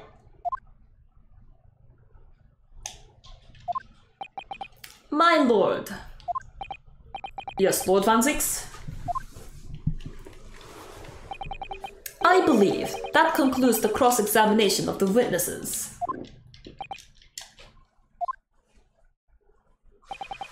Constable, you may withdraw. Yes, sir. Mr. Prosecutor, sir. What will become of my Rowley? What will happen to him?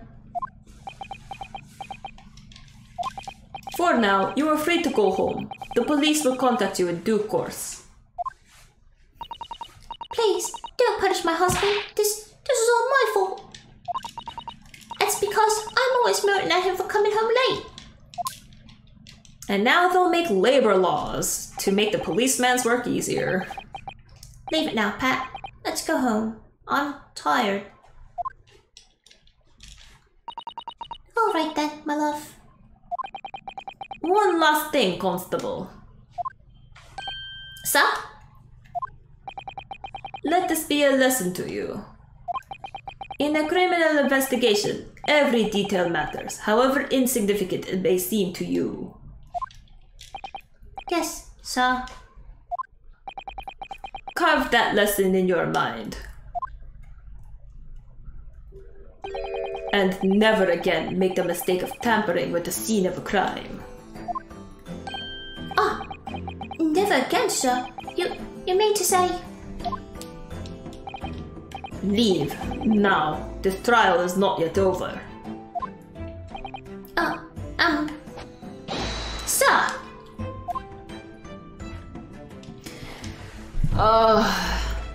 And he's gonna be like, just because the body moved doesn't mean that it's necessarily wasn't Natsume that stabbed her. We have to prove where the knife came from. Frag! Well, quite startling revelation, I must say. Whoever thought of a third party transplanting the entire scene of a crime like that? Indeed, my lord. Nevertheless, there are some immutable facts here. Principally, that the accused, Mr. Soseki Natsume, is the only person who could possibly have committed this crime! It was an accident! No, I disagree. Now that we know the true scene of the incident, there is someone else. Another person who could be responsible for the knife in the victim's back! Forgive me for being presumptuous, but I believe the prosecution is probably well aware of this possibility already. Old Van Zieks, is this true? Very well. Name the person, if you will, and a further investigation is warranted. The prosecution has no objection to the trial continuing. You are named as the person who could have perpetrated the crime. Duh. The defense would once again like to request the cross-examination of a new witness, my lord. Is he the prosecutor's Detective Gumshoe? I think so. Once again. My assistant made the same request earlier. In order to finally reveal the truth about this case, it's imperative that we cross-examine the juror number 4, Mrs. Joan Gardeb. Me! Who's cheering me?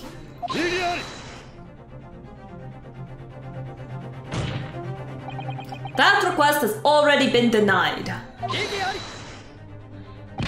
But the situation is very different now. Mrs. Gardeb, answer me this.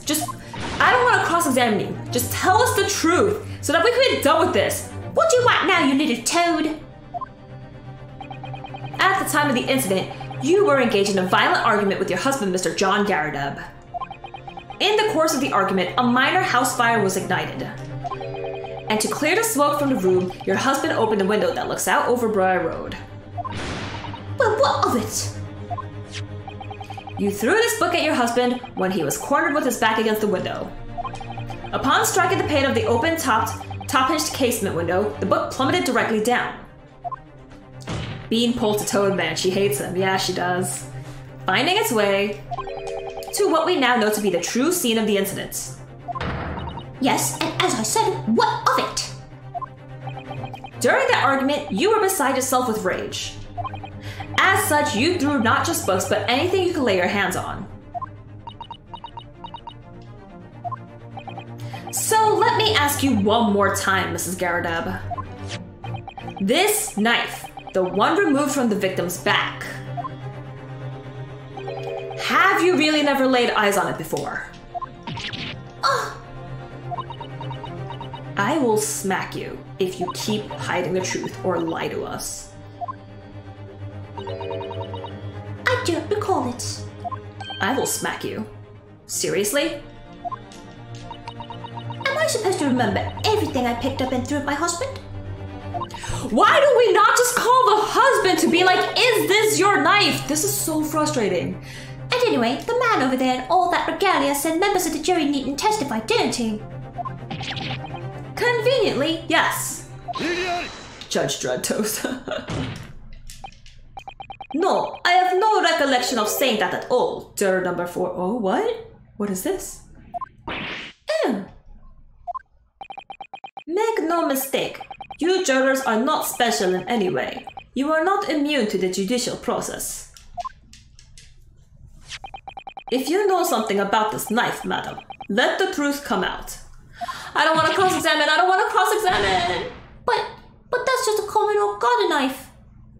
Common or garden knife? Isn't it common old? Typo. It could have come from anywhere. We have several like that at home. If one were missing...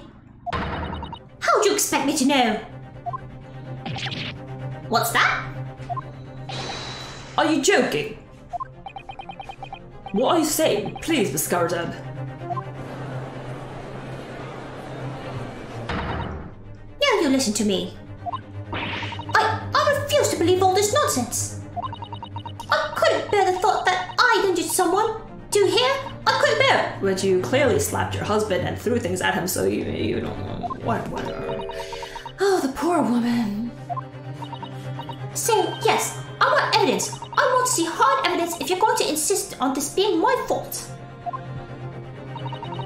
You're going to have to prove to me that I threw that knife if that's what you think. Come along now, chop chop. Do your worst. Well, Mr. Naruhodo? If I had evidence like that, believe me, I would have thrown at her already. Then take to the stand, juror. Oh. Or call the husband! The prosecution does not object to the defense's request to cross-examine this woman. Thank you, Lord Van Zieks. I'm going to have to testify. No, I don't want to testify anymore. I don't want to cross-examine. Juror number 4. As I'm sure you will appreciate, having observed it with your own eyes today, witness testimony can lead to the most extraordinary truths being unearthed. If her husband died from it, this trial would never have happened. I know, right?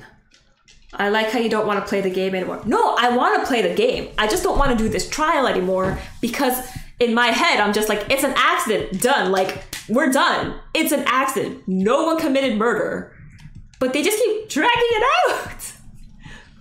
Truths of which the witnesses themselves may not even have been aware. Oh, dearie me. So I demand that your full and unadulterated testimony, Mrs. Gardeb. And mark my words, in this court of law today, we shall extract the truth. Do you concur, counsels? Excuse me. Certainly, my lord.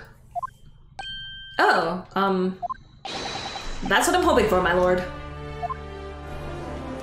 Just tell us the truth. Tell us the truth! Jelly's going to get cross-examination PTSD. This is such a strange feeling. For the first time since arriving in this country, it actually feels real.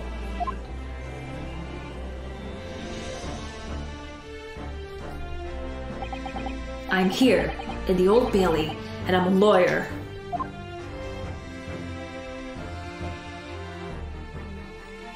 Mother flippin', she's gonna testify. Witness, state your name and occupation. Yes, my name is Jane Garrett. And I'm a juror and such like.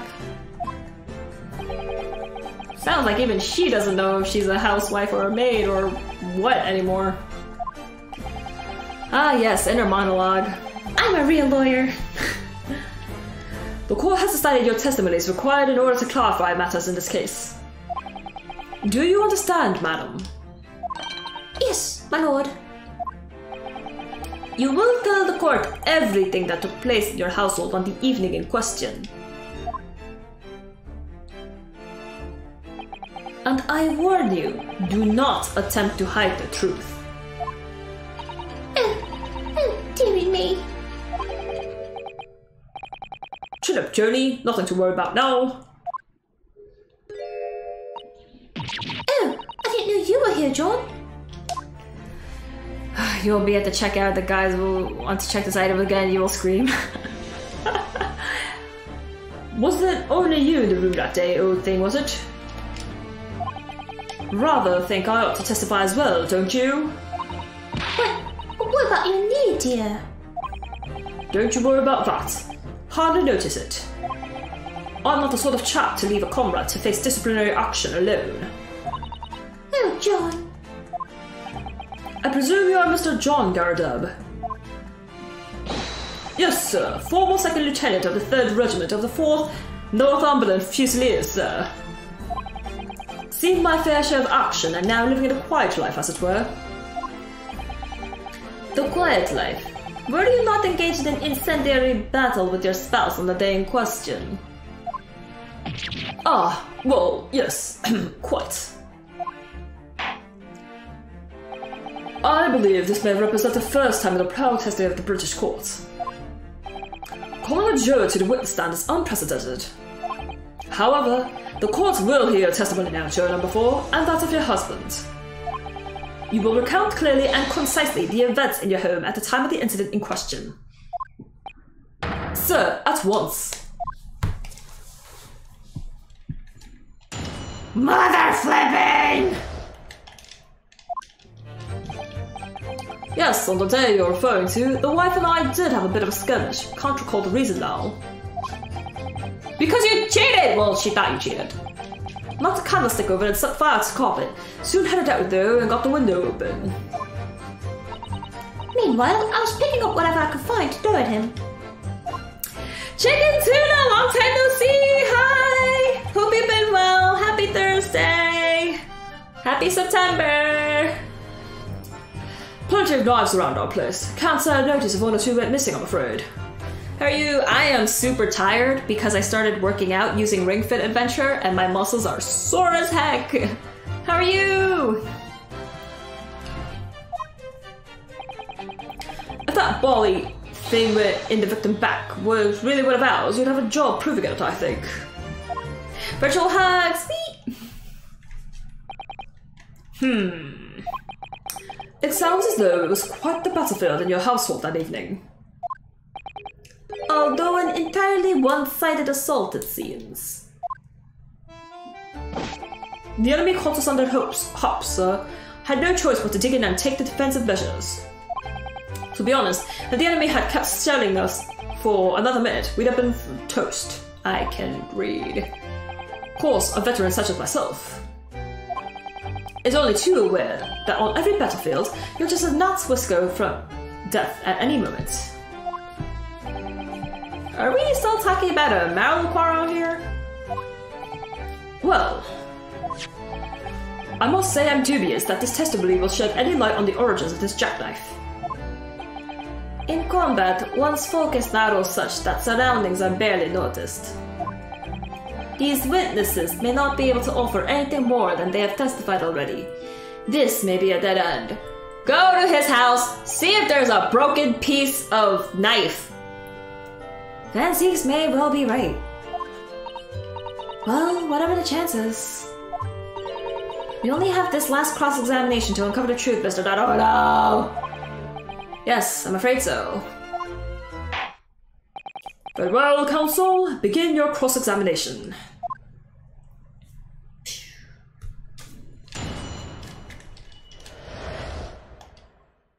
The only thing, okay, so the only possible way I could see this happening is that I get them so riled up that they talk about like throwing things again. Can't recall the reason now. I know the reason. The reason is what you told us yesterday, I believe. Yes, that's right. If I remember correctly, it all started because of a note that was tucked into the pages of a book belonging to Mr. Garadeb. A rather passionate note, in fact. But Mrs. Garadeb found a note, discovering her husband's little secrets. And she gave him a mighty number of slaps across the face for it too. What a sordid state of affairs. Hell on earth. I say, when a chap says he can't recall such things, it's common decency not to drag it all up. And besides, half of it was wide of the mark anyway. A likely story. These waters run very deep. And what transpired next, after these multiple blows to the face? Knocked the candlestick over, set fire, the window open. And the fire also spread to some items of furniture, didn't it? The bookcase, my armchair, anything of mine, really. Just so happens there was some bathwater around that evening, so I splashed that about to put it out. A most precarious situation you put yourself in. Ours is a 3-story townhouse on the west side of the street, where the water main isn't connected yet. Have to draw water from a public water pump during the day if you need any, you see? She still does not believe him. She doesn't. Not a happy marriage they have. The lodgers are all moaning that they can't get any water at night. Although, that little mustached Japanese man buys water in bottles, I believe. The defendant, Mr. Natsume, you mean? Yes, he receives a stipend for his studies, you know, from his home country. Can you imagine being able to brew a pot of tea at all hours? He's obviously very well off. Have you actually seen the state of the man? I believe he uses all of his income to buy books. Well, anyway, the point is, I was able to douse the fire with water, fortunately enough. Blah, blah, blah, blah, blah, blah. Even though the room was on fire, as far as I was concerned at the time, it was more important to extinguish my anger than the flames. When a woman wants to throw, she must throw. That is most certainly not true of a successful takedown, Mr. Naruhodo. How did she know I was thinking that? So, please cast your mind back and try to remember. Was knife among the items that you threw at your husband that day? This is like the 3rd time they brought a knife, and she's going to say no, because she doesn't want to believe that she hurt someone. Gosh. In all honesty, I don't recall. But I feel I must point out that I'm no monster. Let me see. Some bread, a cabbage, garlic, a towel, and a sponge. A napkin. No, you did not. You did not throw those things. Do you have something to add, sir?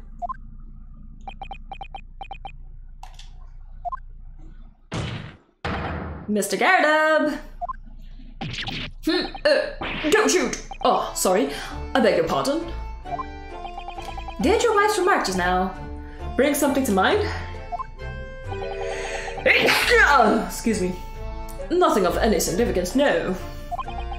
Just that the barrage of projectiles the old thing launched in my direction was somewhat more solid than she implies. Books, bricks, and the fire poker I seem to recall. Ouch. And the woman's aim is uncanny. She landed a direct hit with every belly. Ah! Good grief, woman, we're not at home now. This is a court of law. Oh, dearie me. Ever so sorry, dear. What's she even doing with the teapot in here? Honestly, John, I would never have done such things like you, obviously. Well, take a look at this then. How do you suppose this happened, Your pipe, sir. Have the sting in my hand as usual at the time of the onslaught. Knocked it clean out with one of her soft projectiles she did, yes. And when I went to pick the thing up, it was broken in two. I'd like to see a sponge do that sort of damage. I see. Your pipe was broken. It would never have been seen flying unless it was hit by something pretty solid. Anyway, I've managed to bandage the thing up for now. You're going to exaggerate, aren't you, dear? I wonder what we should make of this account. It is important, duh! The defense believes Mr. Gardeb's remarks just now to be of great significance. This war veteran's words only tell us one thing.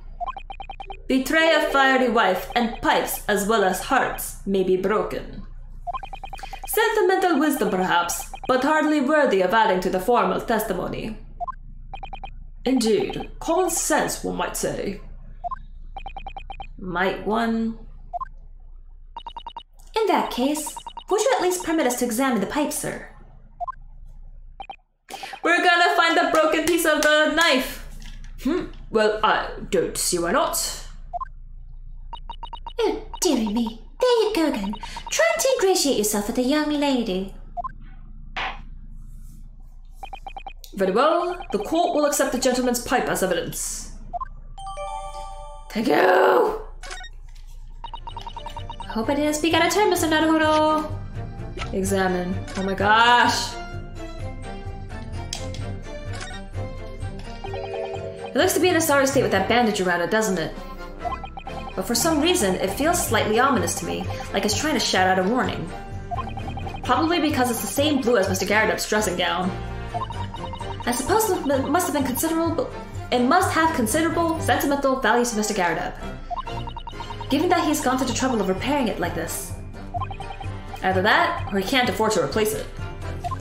Okay, what say you about the nick here? There's a small nick out of the bowl here. Look, it appears to have been made relatively recently. And see how there are little scrapes and dents all over it? It's clearly a well-loved pipe. Yes, you're right. It seems to me recently that being well-loved goes hand in hand with getting some battle scars. This particular nick is catching my eye, though, because it's clearly new. Oh my gosh, thank the Lord! We found it! We found it! Oh, something just twinkled inside the chamber of the pipe there. Yes, I saw it. Something stuck in there, I think. Let's turn it over and give it a shake. What's this? It's a tiny fragment of metal. It looks like the tip of a blade or something. Well, he has a sword and the other guy is drinking wine, so the teapot is not that odd, really. I know, right? It's just like, they're British, they'll drink tea, whatever. The tip of a blade, surely. It couldn't be. Fragments of metal! We got it, we got it, we got it. Hey, hey, hey, hey, hey, hey, hey, hey, hey, hey, hey, hey. This is the tiny piece of metal we found in the chamber of Mr. Garredup's pipe. It looks like the tip of a blade or something. The tip of a blade? Is something wrong, Mr. Naruhodo? I don't really know. There's just something niggling me, but I can't quite put my finger on what it is. Perhaps in that case, it would be wise to examine some of the other pieces of evidence again. Really, that's all you're gonna tell me? Can I, like, combine it now? Mr. Naruhodo, look! Your chip is missing! Whoa, where did we see the tip of a blade before? Oh, look here, Mr. Naruhodo, just at the tip. A small piece of the blade appears to be missing. Wait, part of it's missing. I could be wrong, but I've just got a feeling. You remember this? Oh, that's... Cross-examining the knife? Heck yeah. That's a tiny fragment of metal that we found inside Mr. Garredup's pipe! Yes, and just maybe... Oh my! It's a perfect fit! Somehow I just knew it. This is why I didn't want to do the cross-examination, because I already knew what had happened. I was just feeling rather disappointed for you that your request was turned down. Oh, no, it's fine. Thanks, Susato-san. We have some new evidence to work with.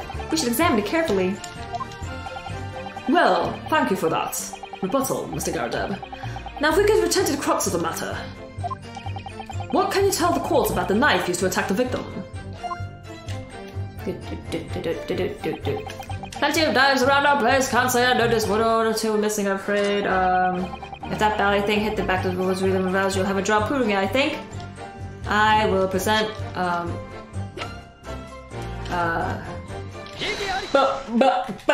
you so screwed, you're so done. Mr. Garredup, could I ask you to take a look at this, please? You can ask, but I can't see a bally thing. You can't?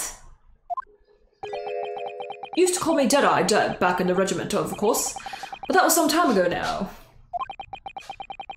Even when I'm trying to enjoy a large print book by the fire these days. I struggle to tell a B from a D and a P from a Q, to be honest. Oh, he does. Dear me, it's rather worrying being asked about every other letter and every other word. You must D very doesy. What is that? A tiny scrap of metal? Yes, almost certainly from the tip of a blade. And what may appear at first just to be a tiny scrap is in fact a crucial piece of evidence. Interesting. And where did the defense come by this evidence? It was lodged in the chamber of Mr. Garredeb's pipe. My pipe, say? By Jove, I wonder how it got in there. And what precisely does this fragment of metal signify, Counsel? Are you suggesting that it is in some way related to the matter of the stabbing on Briar Road?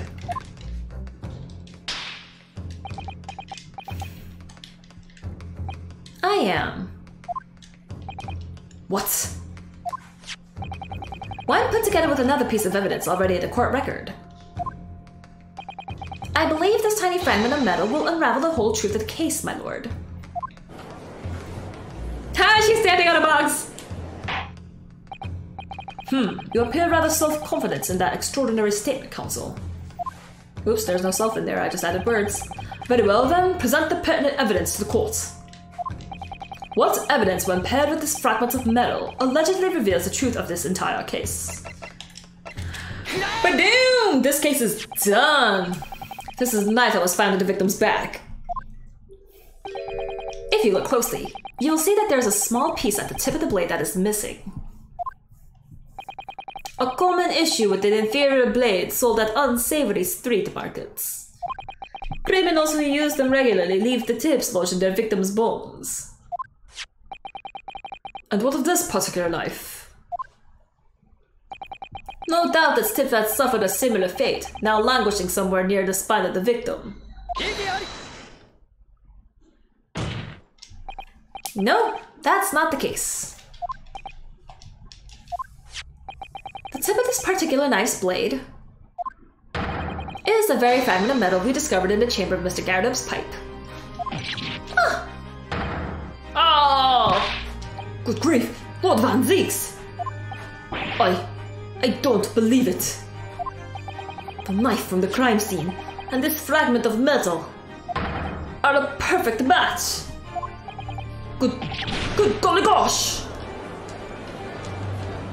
Wait, the back of his robe is like all burnt and whole. Oh, he was on fire, haha. Oh, duh! Is this some sort of Eastern sorcery?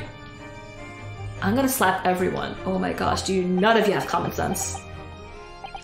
This is no magic, my lord. This is a miracle. A miracle? So Van Zeeks has figured it out, has he? Counsel, explain this extraordinary coincidence at once. What? East what? I know, right? They're all so racist! Yes, my lord, the crucial point we have to ask ourselves here is when did the fragment of metal find its way inside Mr. Garredeb's pipe? Something that was clarified for us in the most recent witness testimony. Hardest thing in my hand is was a tiny onslaught. You have to clean out with one of her soft projectiles she did. I've never been sent flying unless I was hit by something pretty solid.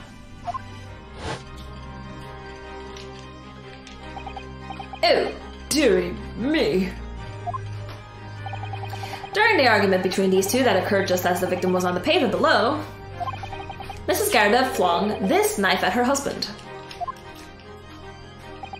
However, the knife missed Mr. Garredeb, instead striking the pipe in his hand at the time, which caused the tip to break off, of course. Good lord. Yes, and that is when the tiny tip of the blade found its way inside Mr. Garredeb's pipe. The chances of that are 1,000,000 to 1! And yet there's no other credible explanation for how the tip of the blade ended up in your pipe. Then, after losing its tip, the knife ricocheted off the pipe and flew out the open window. Are you using Eastern magic to steam this? Teach me. Of course, don't you know all Eastern people, all Asian people have magic. Oh, In short, this knife, which fell from the window of the Gyarados house, is the very same knife that struck the victim in the middle of the back on the street below. Oh gosh! Oh dear! Oh! No! Yeah, the back of his robe is all scorched. Objection, what? You lost. That's what happens. A full-bodied theory, I'll give you that. Don't impede me, man. A complex bouquet of seemingly trivial points plausibly arranged to create an almost passable vintage. Then what do you think happened, you idiot? Allow me to toast my learned friend's characteristically Nipponese approach to bottling his arguments. Sorry? But after all, it is just a theory. The bottle, I fear, is corked. Because you see, it's spoiled by an insurmountable inconsistency. An insurmountable... what? What are you talking about? Lord Van Zieks, explain yourself. What is this inconsistency you claim to have identified? An inconsistency of the simplest nature, my lord. The victim was found with the knife planted in the middle of her back. How could they have gotten there if you said it from the top? Because she was picking up a book, you idiot! Yes, and her... ah. That's right, you silly little man. Now, Jono, then, what are you getting so excited about? Let us consider the basic facts of the case once more. The victim was walking along the pavement before being stabbed in the back and falling to the ground. If the knife that struck her had fallen from above, there's no possible way it could have implanted itself in the victim's... This is not a thing to freak out about. This is common sense. She was picking up the book. She was hunched over. The knife fell. She totally fell over. This isn't hard. This is... Order. Quite right, you see, that's exactly right. If it had fallen her from above, it would have struck her on the top of her head. Well, oh my gosh. I only have 110% Asian, so I know nothing.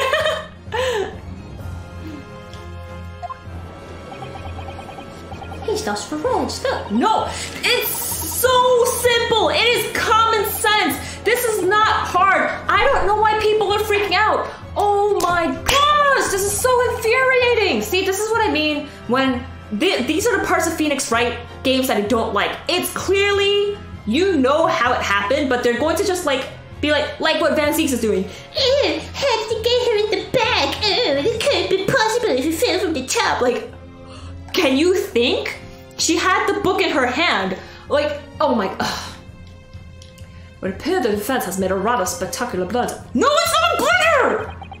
If a theory has even one inconsistency, it cannot stand.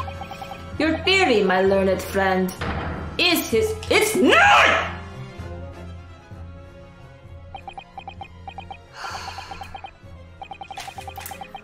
I'm getting really hot. We were so close. I could see the truth. I was so sure we were on the right track. But now the way has been blocked completely by just one simple inconsistency. It's not inconsistent. Or in other words, we simply need to eliminate that one inconsistency and the theory will stand. Miss Susato. You mustn't worry, Mr. Naruhodo. We were just caught off guard, that's all. And your mind went blank. I'm not caught off guard at all. I know exactly what is happening. I am of sound mind. And lucid thinking.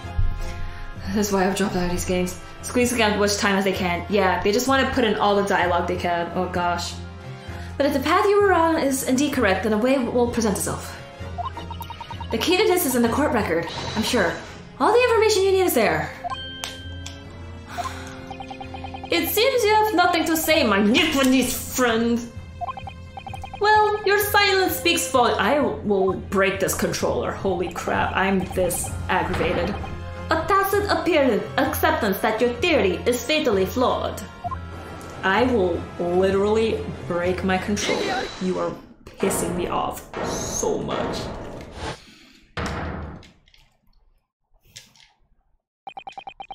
This inconsistency doesn't mean I was on the wrong track. It means I need to sharpen my mind and dig deeper for the truth. It's a test. Yes. If the knife fell on the victim from above, there's no way it could have hit her in the middle of her back. Under normal circumstances, that is. What are you implying? Counsel? There is a piece of evidence in the court record that can explain this inconsistency. That can explain how the knife that fell from above could have pierced the victim's back. Remember when Jelly guessed about the knife like 2 streams ago? I know! It's common sense! It's not a mind-boggling mystery, like how Mr. McGilden's thing was crazy mystery. This is just so... Also, hi Kirby, how are you doing? Happy Thursday. We already have the answer. Goodness. Utter madness! Surely this must be the last time. Counsel, present the evidence of what you speak.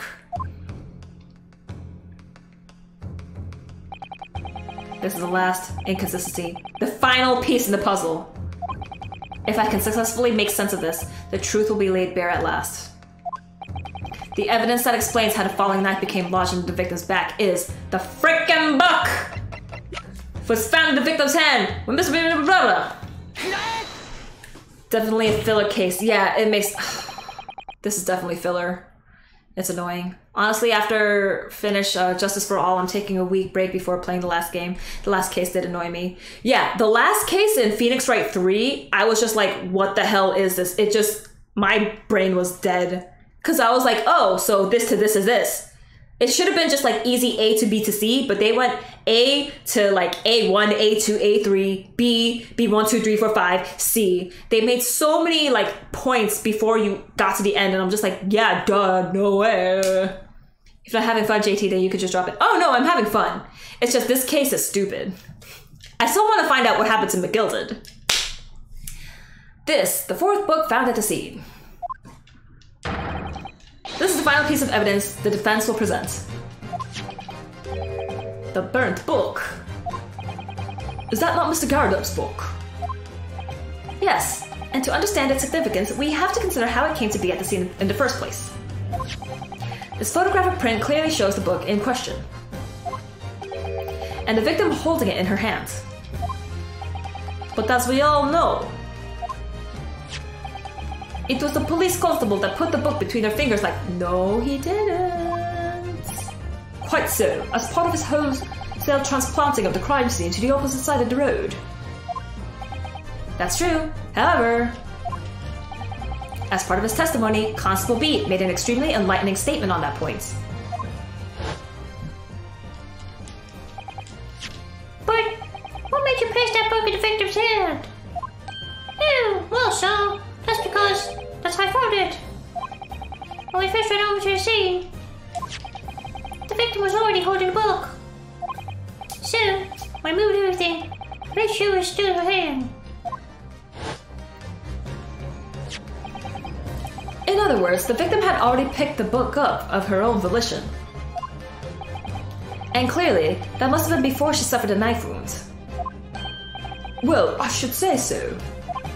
After being attacked with a knife, I don't imagine she'd have been doing much of anything. So the question becomes, why did the victim have that book in her hands? By Jingo! I think I'm beginning to see what may have happened now. Oh, dearie me. We know that the book fell from the top floor of the Garardub household onto the pavement below. At precisely the moment that the victim was walking past. Yes, at exactly that moment. The young woman was walking along the street in the light fog, when all of a sudden, a book fell right in front of her. The book book I threw. Yes, Mrs. Garrett, and what do you think the woman did? What would you do if you were walking along and suddenly a book landed in front of you on the pavement? Well, I really can't imagine it, but I suppose she might have reached down and picked the book up. Yes, that is exactly what the woman in fact did. She picked up the book. Oh heavens! And when the woman reached down to pick the fallen book up, what position would her back have been in? That's right, facing the sky, completely and utterly defenseless. Then, in the very next moment, while the woman was still bent over picking up the book, the next object fell from the room above, the jackknife straight into the middle of her back. And all at that same time, walking by chance directly behind Miss Green, was the defendant, Mr. Soseki Natsume. Well, I never. It appeared to Mr. Natsume that the woman simply collapsed on the floor. In the dark and the fog, he didn't see the knife falling on her from above. Ah! And from the other direction, the constable and his wife saw no one but the victim and her apparent attacker. So there never was a real culprit to run from the scene in the first place. No, this was nothing more than a series of unlikely events that culminated in an unfortunate accident, like I've been saying. And that is the real truth behind this case. Thank the Lord, this case is done. Well, Mr. and Mrs. Garrett,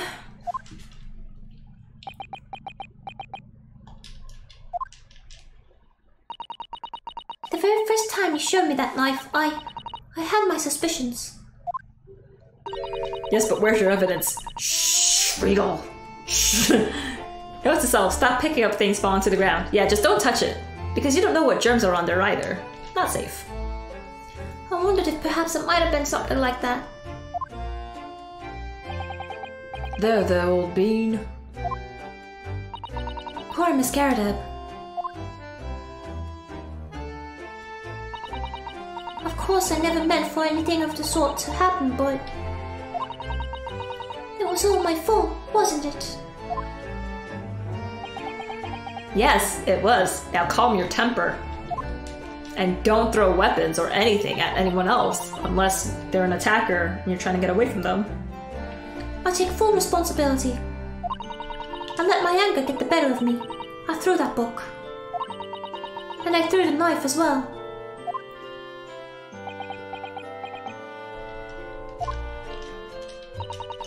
John, dear. It's all right. I know. I'm ever so sorry. Truly. I'm sorry!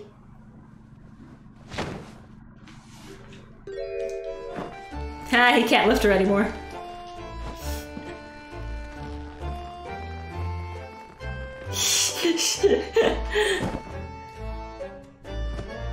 These wives need to control their anger.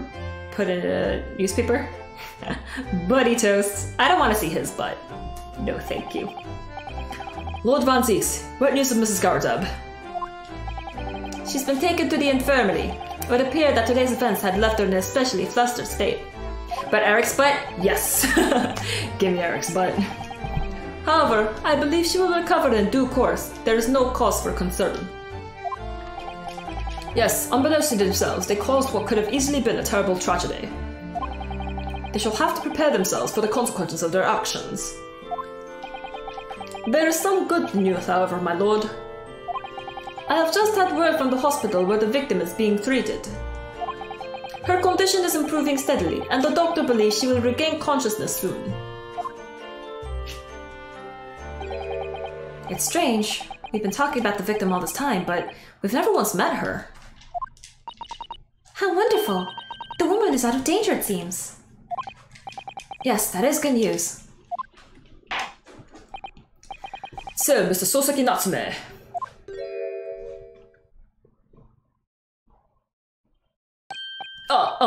Yes! On behalf of my fellow countrymen, I would like to take this opportunity to beg your pardon, sir. Sorry we were so freaking racist to you. You came from your distant eastern homeland to study our great British Empire. And have been repaid with immeasurable unkindness. Please accept our heartfelt apologies. Not accepted!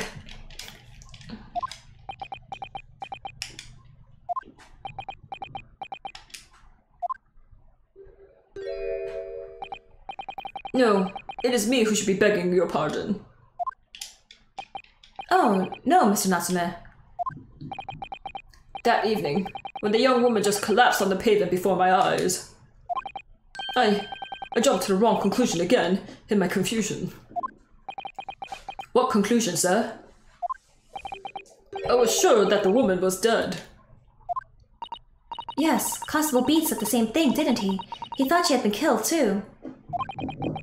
Van and Von Karma relative, I wonder? Oh, possibly.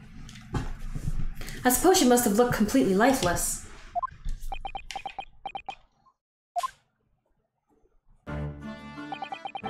It's been about a year since I arrived in Great Britain now, but I still can't get used to life here. I can't relax. I'm sure there are evil spirits lurking in the fog. Like they're haunting me. Poor Soseki-san. His imagination really has got the better of him. Yes, poor man. So what had happened? I thought the young woman had been taken by the fog spirits. I should never have dropped my books like that and run away. I should have called for help, for a doctor, for the police!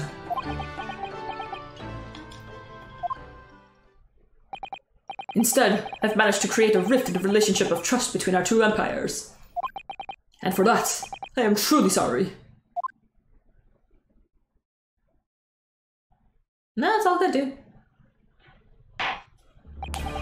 One could indeed say the same that some sort of mischievous spirit has been at work here, I think. Poor Soseki-san. Jelly would never say that. She loves seeing him scared to death. I do. He has a funny face.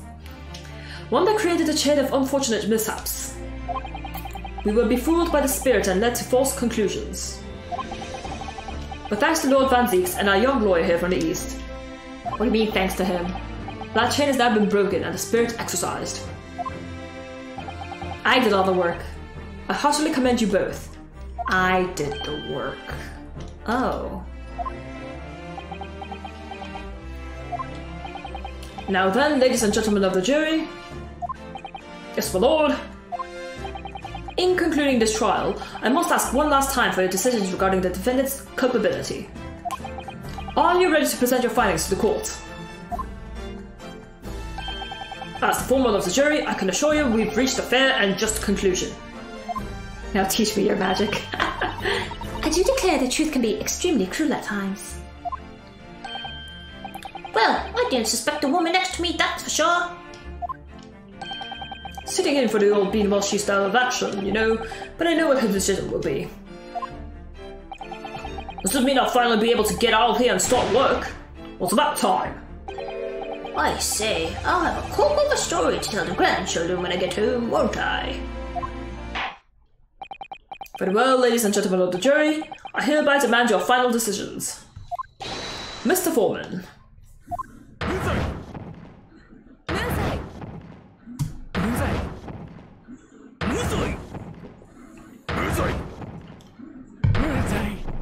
This common seance thing will take long, I know for real. Woo, woo, woo, woo, woo, woo. Not guilty, not guilty. Very well, Mr. Soseki Natsume, I hereby pronounce you... I've done it. I have won. Take that, Van Zieks. That whole fire throwing seems dangerous. I know, right? They're inside a building. They're throwing fire. It's crazy. And finally, Mr. Natsume. Oh, yes, Lord, sir. Take that. You are now a free man once more. It is my hope that you will continue to further your education in British culture. And may you never again be brought before me.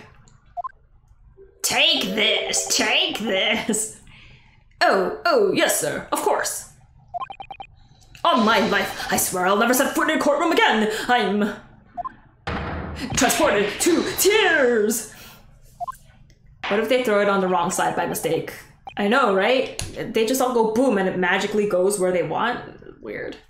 Thank you, counsels. Court is adjourned. He did it. He did it. Did he just dab? Heck yeah, he did. I don't care. Oh, Locum.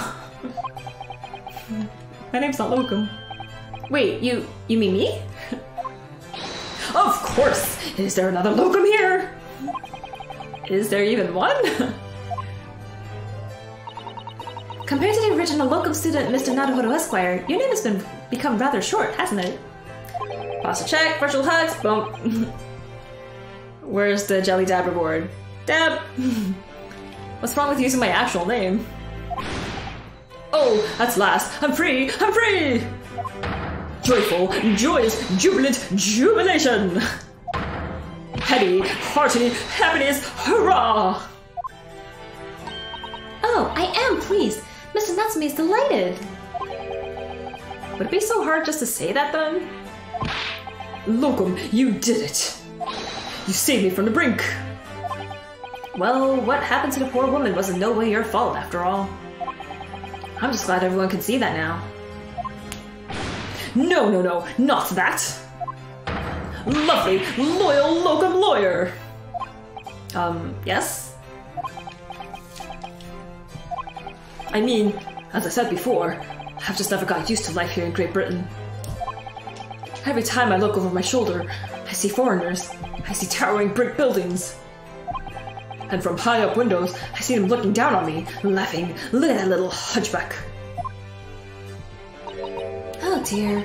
I'm sure it's all in your head, Mr. Natsume. But today, you Locum lawyer gave my gloom the boot. You stood firm behind that baronial bench before all those babbling British. You battled to the bitter end, laying bare the baffling truth. And when I beheld the blinding fireworks from on the beams of the Bailey's roof, I bellowed, "Behold, the best barrister ever born!"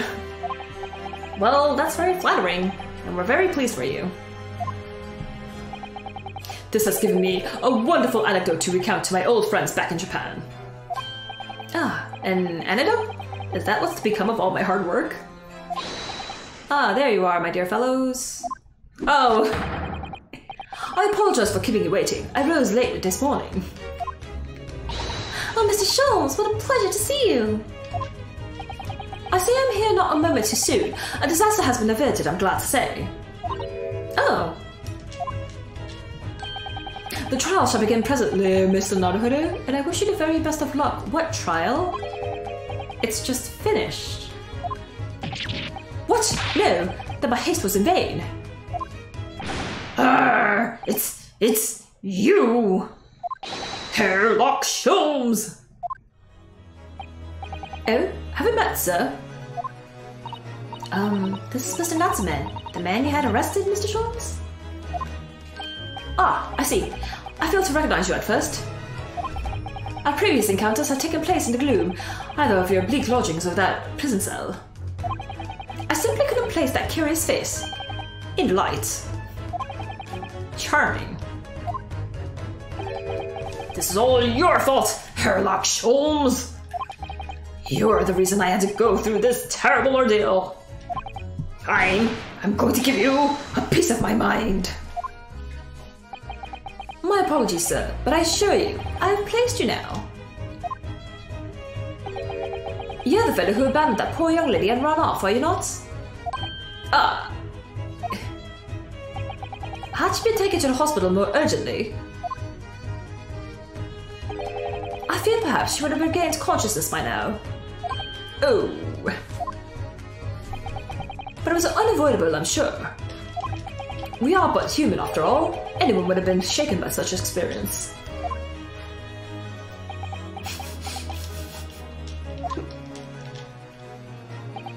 I do feel very badly about how I behaved. Well, never mind. Now then, what was it that you wanted to say to me, sir?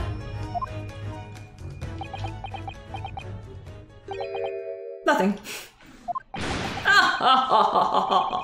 Priceless! Oh, I am sorry, really, but... Charming toast. That was quite priceless. Poor Sosaki-san. Still, on the bright side, you've had an extremely entertaining experience without paying a penny. And, it would seem, you were not even found guilty. But there is no bright side. Whatever do you mean, Mr. Natsume? Can we just end this conversation now, guys? Come on. Even after this, I'm still cursed by the spirits and now by the Reaper. Ah, Lord Van Zeeks. I haven't forgotten, you know, when facing that man in court means. Oh, what facing that man in court means. Even if you're found not guilty, you're still doomed. It will be alright. Oh, wait, that's just a... It will be alright, Mr. Natsume. If the Reaper appears trying to make trouble, I will protect you. Hiya. Charming. With a perfectly executed Susato takedown. Much as I like being turned on my head, a bit of warning might be nice next time, Miss Susato.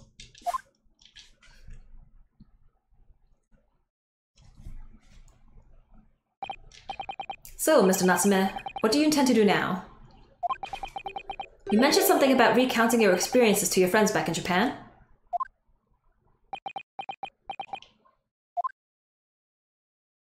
Why did Sholmes come in here? There was no reason for him. Yes, I intend to return to my homeland soon. Oh. It has already been a year since I arrived here in Great Britain. I visited universities, libraries, bookshops. I've been honored with the tutelage of professors. I've learned so much about the wealth of literature here, and the city has shaped. It has shaped. And I've come to realize that it's my calling to sail home and tell my fellow countrymen about it. That's very touching, Mr. Natsume. Or, in perhaps less veiled terms, You wish to withdraw halfway around the world? to escape the terror of the Reaper's curse. That's not it at all! The more I learn of literature, the more this strange feeling claws my insides. I feel compelled to return to my roots and attempt to pen a work of my own. Oh, I see.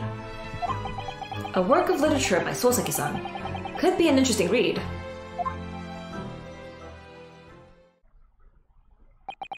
And what about Miss Susato and yourself, Mr. Naruhodo? Sorry? What about us? Will you return to Japan alongside your mustached compatriot? Why would we? A week has not yet passed since we arrived in London. And only now does it feel as though we have finally found our feet. And you are accommodated in a hotel at present, are you not? That's right, but we need to find lodgings before it bankrupts us. I've calculated we can only afford another 10 nights before our entire budget is exhausted. Well then, you can take my lodgings. Nope. Oh, the windowless room? Ah, but what it lacks in windows. It more than makes up with a floor, a ceiling, and walls. Great. And of course, I'd be happy to leave behind the accursed evil spirit. What time is it? Oh man, please, I want this to end. Oh my, an evil spirit. Oh yes. It tries to suffocate you while you sleep. It's an infallible wake-up call. Do you mean your cat? We'll think about it. If that's alright. Perhaps I can offer a more welcome alternative.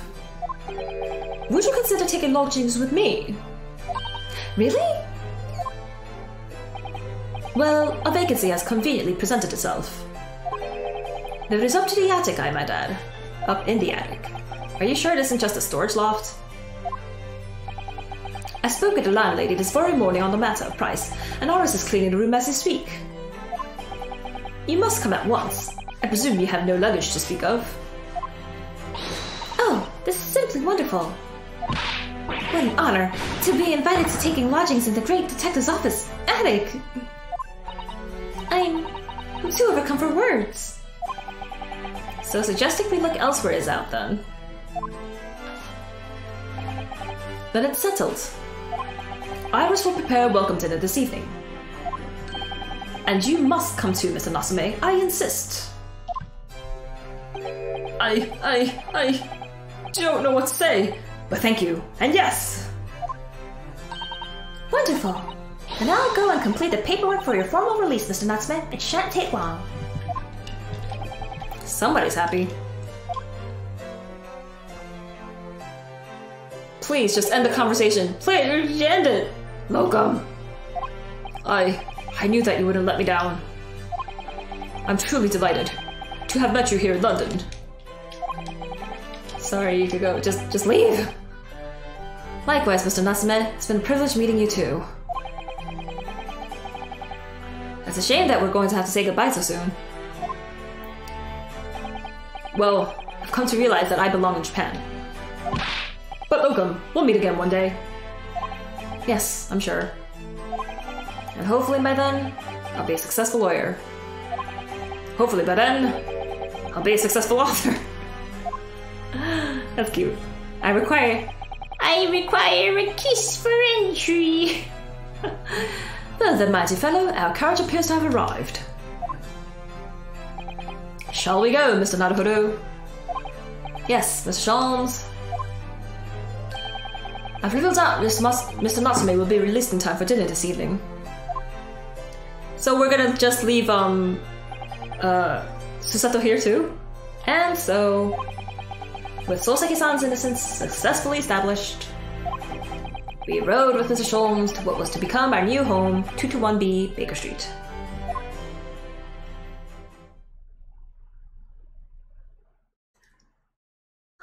No, just stop. I wanna be done.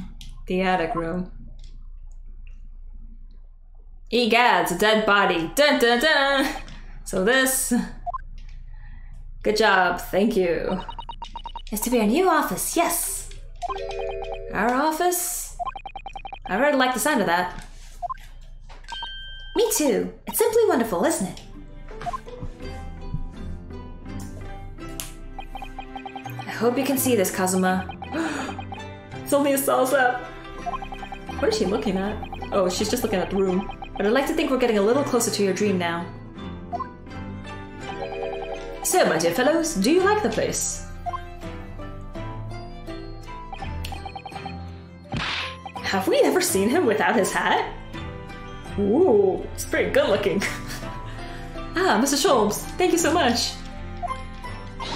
It's a delightful room, Mr. Sholmes. I simply adore it. Good, I'm pleased to hear it. Iris and I are delighted to welcome you. Bless you, Toast. I hope everyone's hungry. It's nearly time for dinner. He can't come in here. We'll eat as soon as Mr. Natsume arrives. We have a lot to celebrate. Iris, you must let me help you. Alright then, Susie. You can be in charge of the salad. Splendid. I require a kiss. Time for the smooches. So, Mr. Naruhodo, how does it feel to have your own office at the capital? It's very exciting, actually. Can't help wondering what adventures await us. Those were precisely my sentiments when I first established my office at these premises. Until I discovered the dark truth about the city of London, that is. Sorry? London is a glorious place, full of wonder, opportunity, prosperity, and mirth. But the brightest of lights cast the darkest of shadows. What is this, Lord of the Rings? Shadows? What do you mean? Well, I believe you're well aware of the murkiness that lies behind London's facade already. So once again, Mr. Naruhodo.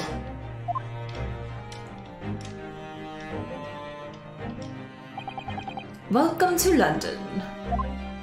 Have a good night, Smooth. Thanks for joining. Thanks for staying up so late. What is this? Kingdom Hearts? Fixed. Of course, at the time, I had no idea of the significance of those words Mr. Sholmes so casually spoke. But it wasn't long before my turn came to lift the facade and see the true depth of the murk that lay behind it.